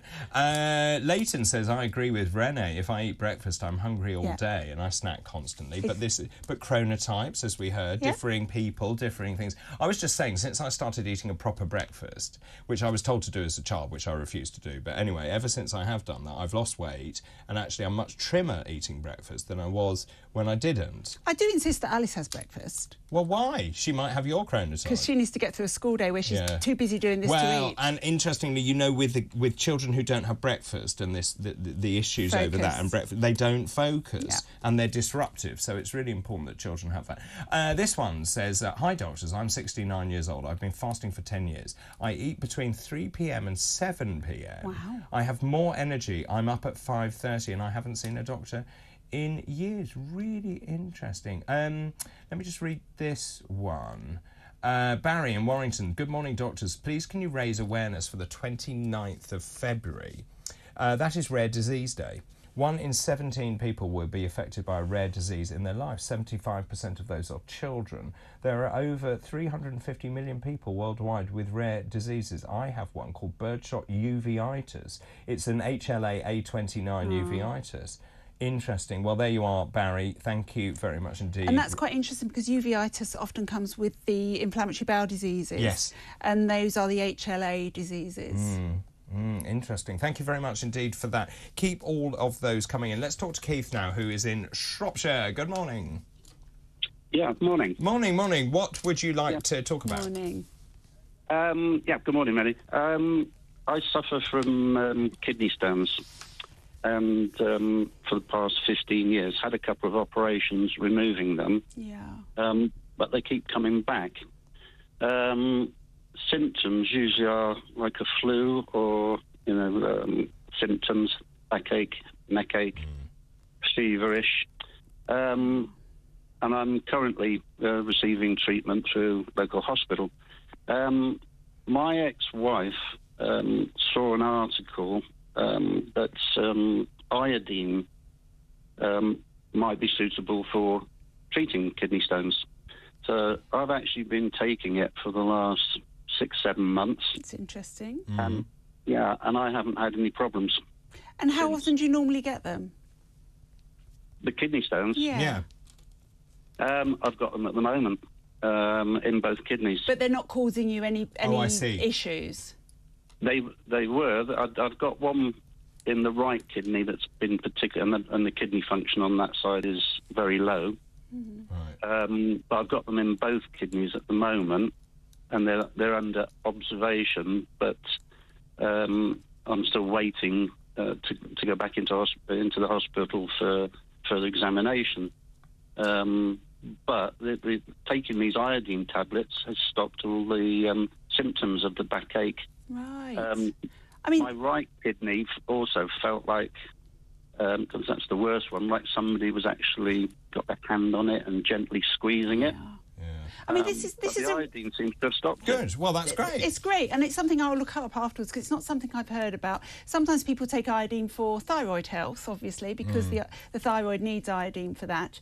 I think what's really interesting is kidney stones is something that is suffered by many, many people, and I'm sure you can vouch for this. When they get infected or they're really problematic, the pain is excruciating. I have seen grown men writhing around on the floor. It's meant to be the worst pain, isn't it? Yeah, just absolutely awful.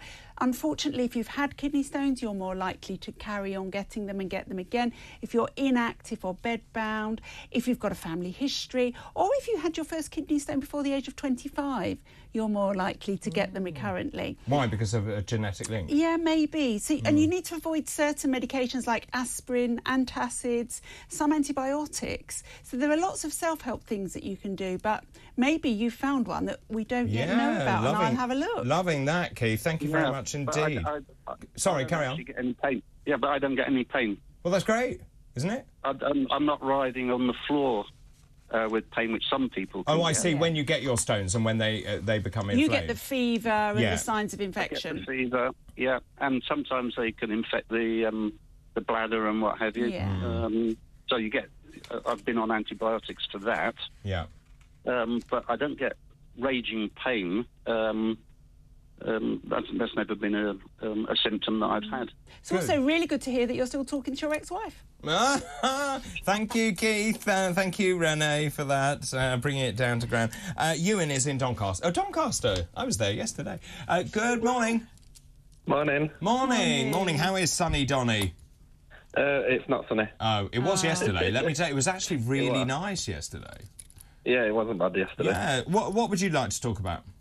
I have a lot of problems sleeping, especially with snoring and restless legs.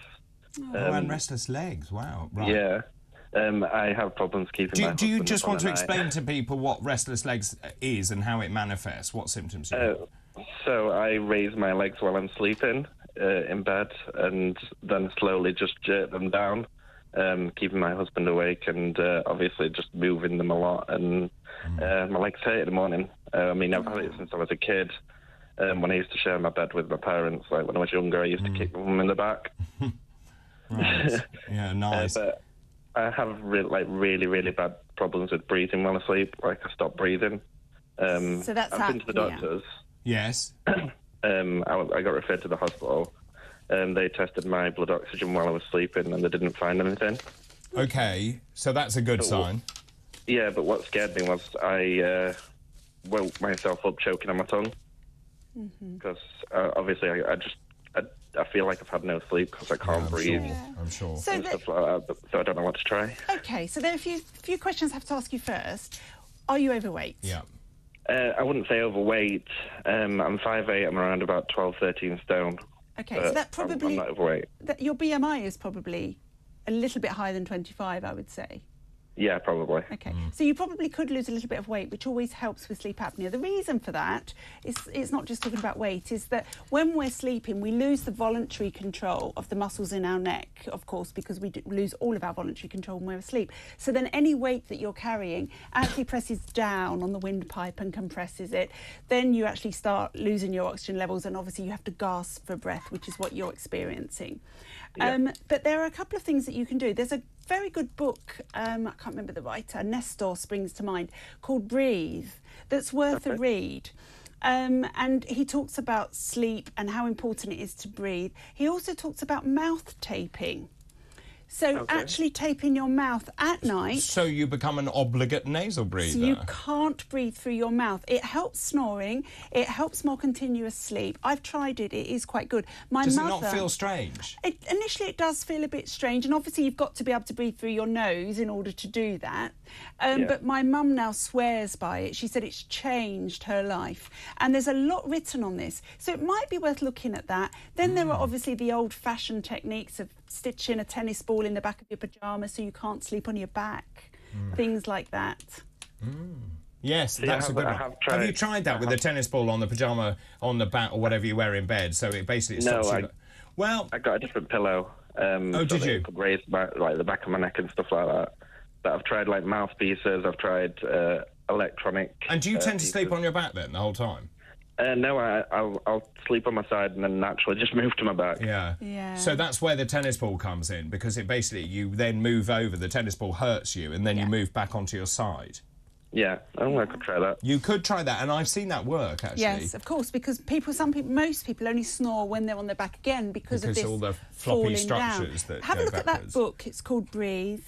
Think about mouth taping, tennis ball at the back. I'll try that, yeah. And a bit of weight. Yeah, interesting. Just whilst you're there, someone said, what about your B12 levels? Someone here had restless legs, took B12. Yes, actually, that's a really valid point. So restless legs often is associated with salts and B12, and so that you should check all of those. Yeah, go and get some bloods done. Where we've cut down our salts so dramatically trying to help our blood pressure, we've then increased things like restless legs. So, yeah, salt intake. Now, look at that, thank you. Yeah, do, because also, I think it's my mum who gets terrible cramp, and then that seems to be relieved using with salt. Completely. And that runs in the family as well, and I find for me as well, and I get it, that salt helps. Yeah. So you are what you eat, basically. Well, good luck with all of that. I hope you get some good sleep as well.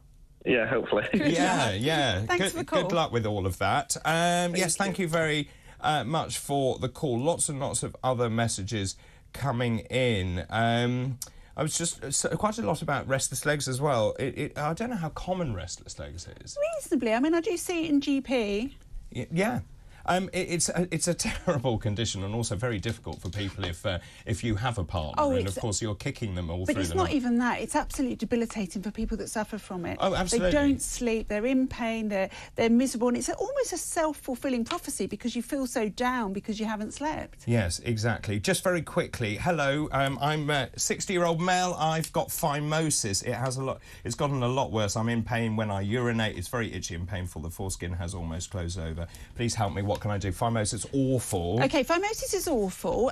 Quite often we see it in young children, obviously. Steroid cream, sometimes a steroid cream. But if it's closed over completely? Well, I mean, obviously... Operation? Well, that needs specialist help. Yes. But obviously some of the early treatments are steroid cream, sometimes antibiotics if it's infected, then surgeons. Super, thank you very much indeed, Dr. Rennie. What a lovely segue to welcome to Henna. Hello, good morning. Good morning. How are you? So you're doing the next show. I am. It's good to be back. Yeah, lovely to see you, actually. We've got a lot we're going to cover today. I'm not surprised. Are you talking about Lee Anderson by any chance? How on earth did you guess that might be one of our topics of discussion today? Has the Conservative Party lost complete control? I couldn't possibly comment. No, well, of course, that's why I'm asking. Because you're going to have to tune in between the hours of 10 and 1, David, to figure out. Very good. Well, of course, you've got Nigel Farage saying Lee can come to Reform UK. Absolutely. It's going to be an interesting one, isn't it? It is. What else have you got? Well, we're going to be asking... She's not taking the bait. Never. No. I never do. I tried really hard. We're going to be asking our viewers and listeners if they were Chancellor for a day on the day of the budget, what would they most like to see in that budget? What would they do? Should be an interesting one. Obviously, we've seen some interesting proposals that have been published this week that I know we can speak not of, but we will be talking a little bit about that. A little bit about Shamima Begum as well. Is it okay to give away someone's citizenship if they... I think I disagree with you. I disagree. I'm on your side. Yes, no. Because, anyway, we discussed it yesterday. Yeah, but we will be getting onto that subject and lots more as well. So it's definitely worth sticking with me, tuning in from 10 till 1 and getting involved in our discussion. Fantastic. Well,